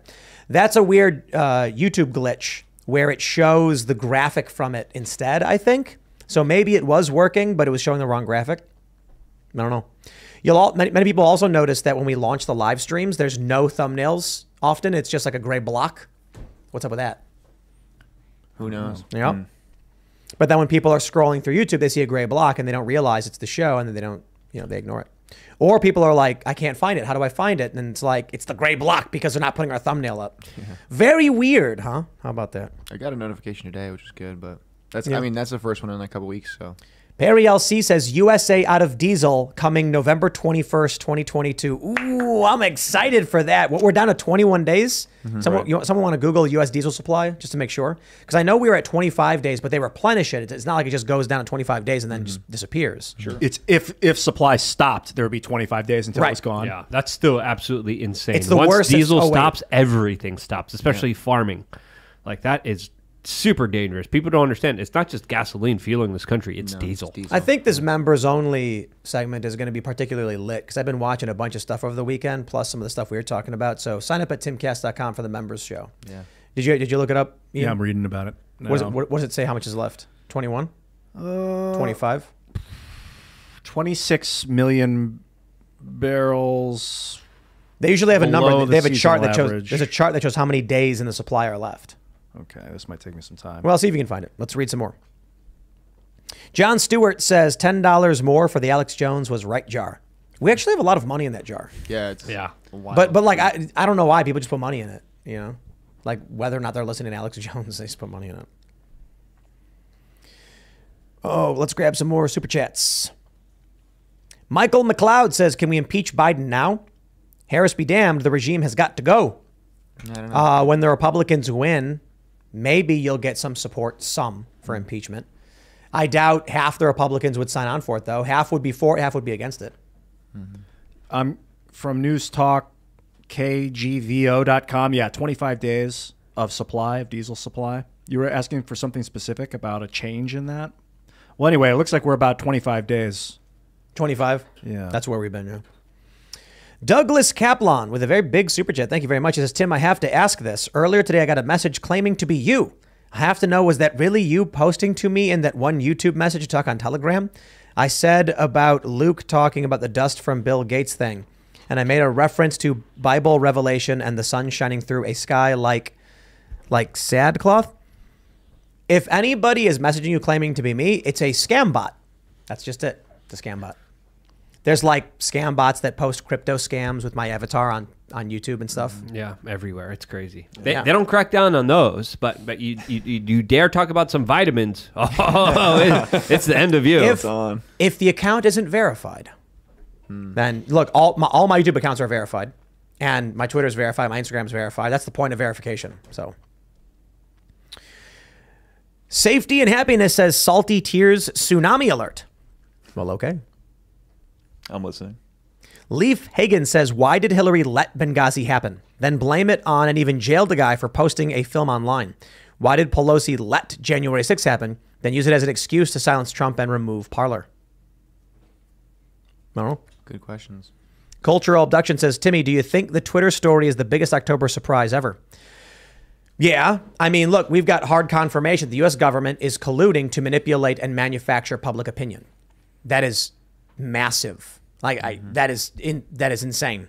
It's huge. It's like real deep state. Yeah, I mean, there you go. And they're like, deep state doesn't exist. You can be like, here's a story from The Intercept, a progressive left-leaning publication. Yeah.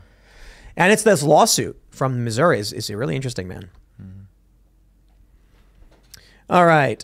Apana Nicola says, basically, Tim, my gripe with Electric Dreams episode is that you made it sound like a Twilight Zone thriller, but it wasn't nearly as interesting. I think so. Maybe you just didn't like it. That's fine. We don't have to like the same things. It is what it is. I think people should watch it. You guys watch it yet, Luke? Nope, I have not. What are you doing? Huh? You guys haven't watched it? Yeah, I'm not big on TV. Shame. For shame. I like to make it. You got to watch Electric Dreams on Amazon Prime. The episode is called Kill All Others. Okay. Yes, interesting show. You got to check it out. All right. None your business, says Ian. LavaBit's SSL keys were used for transport encryption, not message encryption. They could still be used to decrypt incoming mail without PGP. Interesting. Some of those words went over my head, but that does explain that it wasn't direct messaging to messaging SSL keys. Thank you. Patriot American says, Jake, the right is split into 4 factions. 1, the old right. 2, paleocons. 3, neocons. And 4, the new right. And the libertarians. We need to bring all the anti-establishment supporters from all factions together if we're going to win this. I think we need international community support as well.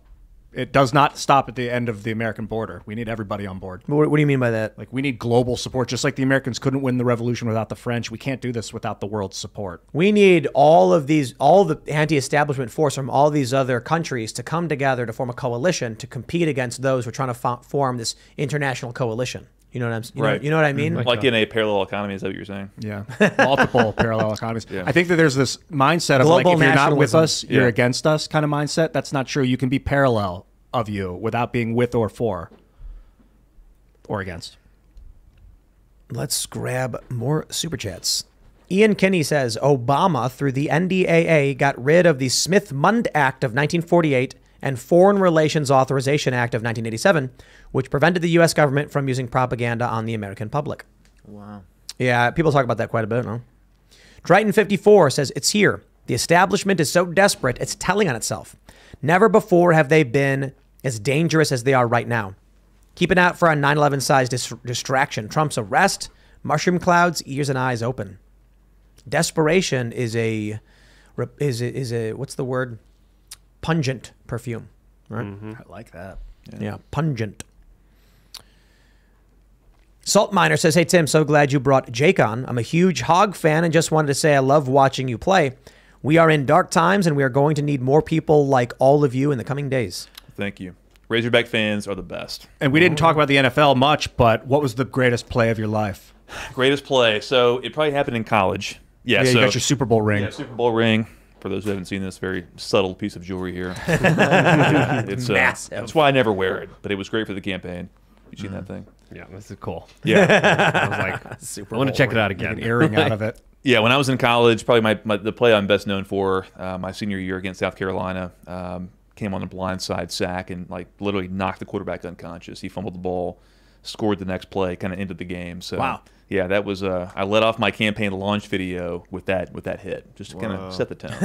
I'll do that in the U.S. Senate. There you go. Cool. Yeah. Super Bowl ring. Yeah. Rob says, I sold all my Bitcoin and bought Doge a month ago. So far have doubled my money. Wow. Doge has been spiking. Not financial hasn't advice. it? What was the catalyst? I mean, Elon, I Elon? think. Yeah. okay, Elon. support. Elon might integrate it with Twitter. Is he really? He might. That's been I have- You don't know. You It's never up know. 116% in the last week. I have 46 Doge. I So just just cannot like- take it seriously. It's not based on anything. It's just a. Well, I mean, you could make it your utility token. You can look it up. So there was some Goldman trader who literally retired off of Doge speculation. Like he saw what was coming and he put like a couple million into Doge at like 1 penny, and then sold it at maybe $1 or whatever, like maybe 60, whatever at the peak. He sold out at the peak and made 9 figures. Wow. I think it was like 14 cents at one point. It's what is it right now? 1.2 cents. Yeah, I think it was up to, I don't remember. Yeah, last week it was 7 cents. Now it's 12. Yeah, I think it hit in the mid 60s Oh, yeah, at some it's 12 point. cents. 12 cents. Yeah, right now it's at 12. That was the peak. Yeah. Yeah, and you know what's funny is like you'd think that because we're in the news, we would be really good at these trades. Because like we're sitting here going like, oh look, Elon. There's rumors of him integrating Doge, and now Doge's value is spiking, and then we just don't do anything. We don't buy any Doge, and then a week goes by, and they're like, oh yeah, I doubled my money on Doge, and it's like, how are we the ones doing the show and not capitalizing? Some on Doge? crazy dudes put like all their money into that kind of thing, that gamble. The highest it's ever been is 63 cents. Right. That was a year and a half Yeah, ago. that's crazy. Wow, it went from 9,000th of a cent to 60 cents. How many Right. Doge are created each year? That's the question. A lot. Yeah. It's like 2%, I think. There's 132 billion in supply right now, and the maximum supply. Oh, is it at its maximum? There No, is no it's- max. it's it can supposed be to- printed infinitely. It's supposed Yeah. to be inflationary currency. Yeah, it's not. There's no value to it. Like I mean, the value is what you want it to be. The idea of it was that the money supply would expand, whereas with the other cryptos, like Bitcoin, it's eventually going to stop. Right. The idea with Doge is that it can be used as cash because it just goes up 2% every year, something like It's that. a meme coin. Yeah, literally. Yeah.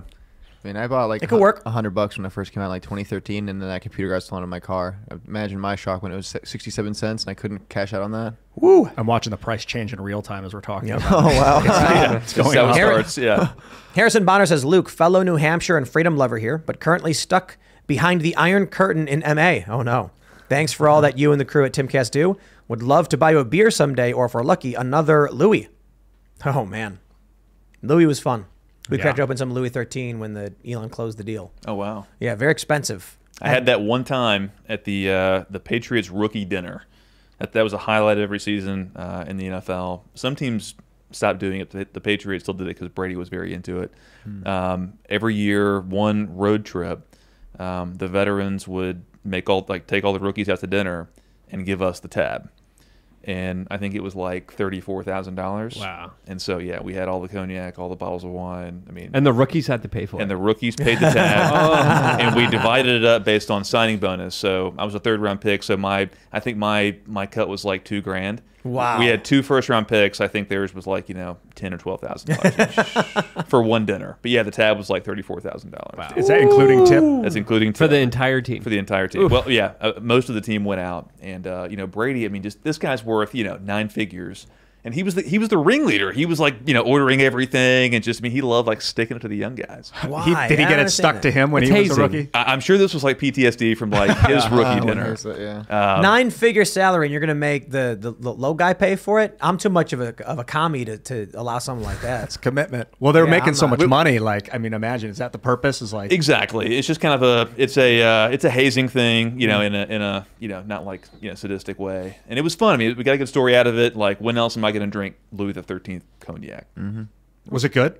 It was very good. It was Yeah, it was strikingly good. we have some. Yeah, it's you're, delicious. you're owed a small bit for the celebration. Yeah, we should have some right now in celebration of the DHS leaks that came out, and finally we're you finding really- out what. No, You it's want to just joking. celebrate that? Yeah, we find out what happened. We're finally, Uncovering, yes. everything I've been screaming about for years came true. So hey, let's drink. You're going to get a phone call from a friend like, Luke, I'm sorry. I was wrong. It's not a private Bryant corporation. Lewitt Laws says, hey, Tim, we have less than 20 days worth of diesel. Is the government holding us hostage to vote blue, or is this career suicide? Less than 20? Is that what we're at? Because that's what some other people were saying, too. It was 2 days ago, it was at 25, according to one source. But that could have changed in 2 days. I think we can We turn better- plastic into diesel, and we should start doing that locally. We should go fill the truck up. With diesel. How long does diesel stay good? I already did that and filled up my tanks and then backup tanks. Does it evaporate? I over did that time? I did that in Florida too, right before there was an infrastructure attack. But it could last. Depends. A few months. I think 6 months Really? around there. Yeah, but after 6 months, what do you do? Use it. No, but I mean, like, if it's gone bad and it's in your truck, you can't drive it, can you? Well, I don't know. I'm not a diesel expert. Yeah, this is but 6 to 12 months. Then it gets gummy. yeah. Oh, no. How do you rejuvenate old diesel? Pour 50 gallons of old diesel into the 50-gallon drum. Measure 3 ounces of PRDD or 280. Yeah, it's Add the probably fuel like reconditioner.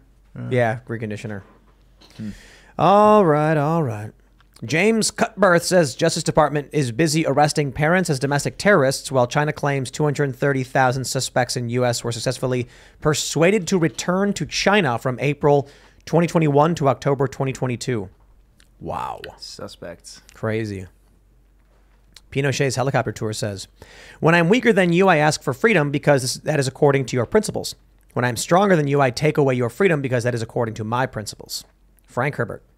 That's right. I love that guy's name, Pinochet's helicopter tours. I was in Chile, and it's so fresh in their memory. Pinochet was like this autocratic dictator that would take people on helicopters and drop his political or people he didn't like out of like they just had black helicopters, and people would go up, they'd never come back. They would drop them into the ocean and stuff.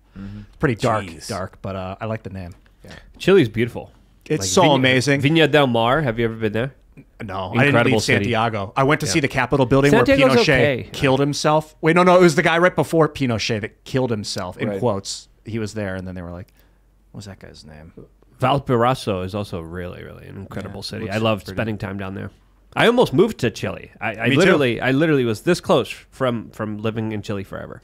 Yeah, it's why one of didn't the greatest mining countries on earth. It was all like I was like, if I'm gonna miss this flight, I'm just gonna live here. The flight was delayed. And I waited, and I did everything, and I was like, whatever. The rental car was late. There was like long line. There was problems. There was a long security check, and I'm like, this is a sign. I got to live here. And then I walked in like 40 minutes late to the plane, and the plane's delayed. And I'm like, this is a sign. That means I have to go back. So I just took it that way. Plane was waiting for you. Yeah, literally. Because not for me, but there was just a technical delay. The federales it was are everywhere. for you. It's all federal government. Maybe. There's no local cops. So, like, you got feds on every not on every corner, but if you make a mistake in one area of Chile, you make a mistake in every area. So I just loved Valparaiso because it was like a fishing town, and it was kind of bohemian, but it was kind of free. It was like a San Francisco without the state. Dude, people it would was talk beautiful. so highly of Valparaiso while I was Yeah, there. I loved it there. It was incredible. Very narrow country. Yeah. Very narrow. Is What's the gov- it, what's the width mile wise? I'm not sure, Not much. but A lot of coastline. Yeah. a lot of coastline. A lot of coastline. I had an idea that they could, because they're like, we need more Chile. They want to make the size bigger. So I was like, you can tap the volcanoes with a sieve, get the lava to flow down to the ocean and to create more land, like cool into the water, and then you like grow Chile out into the ocean. Or here's an idea: give guns to your people and then just take the land from someone else. That's been done before. I had a Chilean girlfriend there. Like Me it was too. just set. I was just I was a month in there, and I'm like, this is amazing. It's amazing. I found a hidden little community that was like in the woods. A lot of German speakers. No, that's Argentina. No. Argentina. Yeah. Argentina. All right, right, Ian. Let's read some more. Kane Abel says, Tim, are you and Luke using Ian to speak in code because the FBI told you not to report the facts and truth of the matter of the Pelosi? Ian is actually making more sense here. Well, sometimes Ian rolls 20s. Yeah, That's right. So he's rolling a 20. There you I'm go. choosing to speak code on my own. That's right. And code that no one understands. Only Ian. Beep borp. Beat Borp. All right. Schlongathin McTwinkletwat, good name, says, question for Luke. How do you feel about regime libertarians actively ruining the ideology? Yeah. My favorite meme is like the two people fighting, and then the one person, with the bong laughing, and it's like libertarian fighting a libertarian with the libertarian laughing at the libertarians fighting each other. I do believe there's a lot of a COINTELPRO kind of like behavior inside the Libertarian Party that has kind of made it the larger joke that it is. The candidates that they had within the last few years were just utter jokes. You had the Benghazi guy, you had the Black Lives Matter woman. It was just ridiculous. And again, we shouldn't be prioritizing a lot of this nonsense. We shouldn't try to placate Black Lives Matter or the national security state. We should just be promoting personal responsibility. Just having people that are going to be the strongest, best versions of themselves. If we just focused on you being the best version of yourself, health-wise, physically, mentally, spiritually, man, would that party, take off, because there wouldn't be a need for the party. And that's essentially what libertarianism is, according to my own opinion. All right. EW says, Ian, Exxon made more profit last year than in 2020 and 2021 than in 2020 because COVID killed demand and oil companies took a loss in 2020 because of it. Pay attention to why it happened and how the narrative is framed, please. Wow. Interesting. Good news. So it's 4 times only because it had dropped. Right. Well, let's dig into That's that what and I make was sure saying. that's right. They say record profits, and it's like, is it inflation related? So I guess the best comp is what, 2019? That'd be pre-pandemic. Yeah. The best years of our lives, I think they were saying. Let's see that comp. All right. Here's a good one. Where is this? Michael Krotow says, quote, a media infrastructure that is accountable is the opposite of a free press. Accountable to who? They, the press, to be accountable to the state. They want state media. They want propaganda. Yep. That's right. All right. We'll grab one more. Here we go. But they should be accountable to the viewer.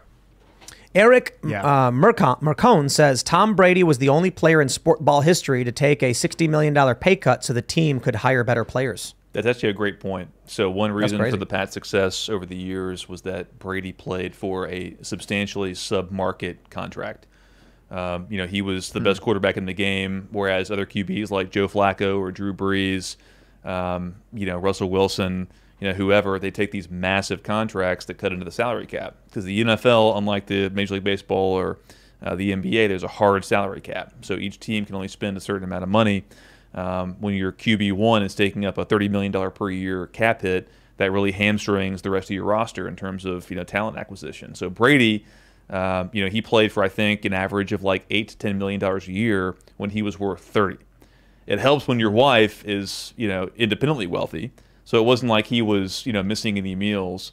But also at a certain point, it's like you're worth millions of dollars. So it is legit that he's doing it, but it's a lot different from someone who makes like $100K being like, I'm going to go down to 60. It's Right. like, man, you're really hurting yourself on this one, True. It was. But it's cool. It's cool. It was to the benefit of the team, and there's a counter argument. So the NFL Players Association had a lot of beef with that because ultimately what the NFL Players Union wants is to eliminate the NFL salary cap.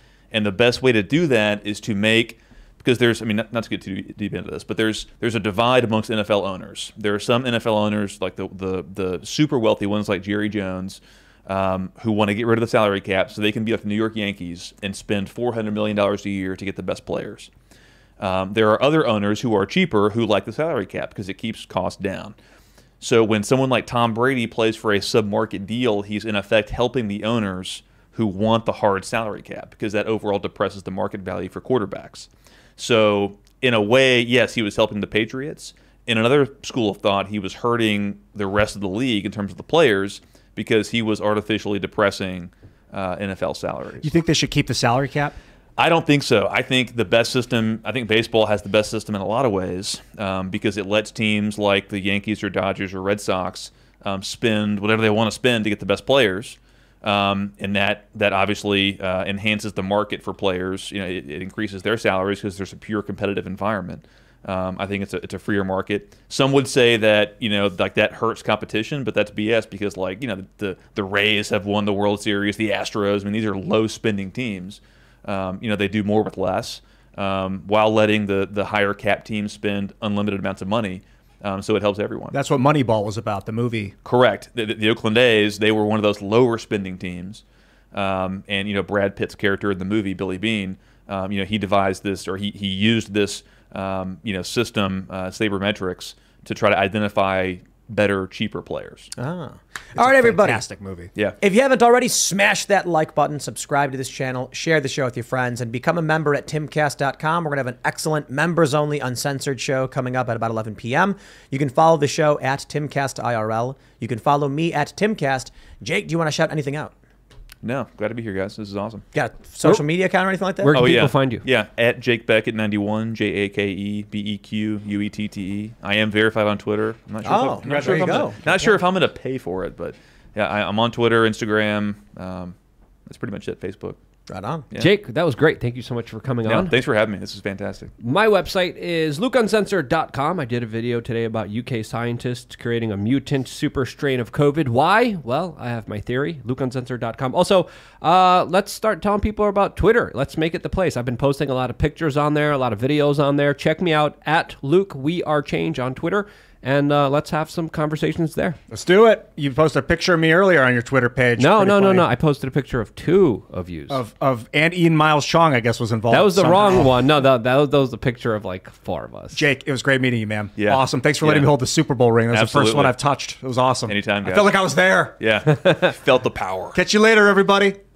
Hey guys, I'm Serge.com. I'm on Twitter too now, and I will be on there. Hopefully, you'll add me as a friend. I was your first follow. Oh, that was the wrong. I made another account. I didn't think I had an account. I'm So following you now, bro. hey, All right, everybody. We'll see you all over at timcast.com. Thanks for hanging out. Cheers.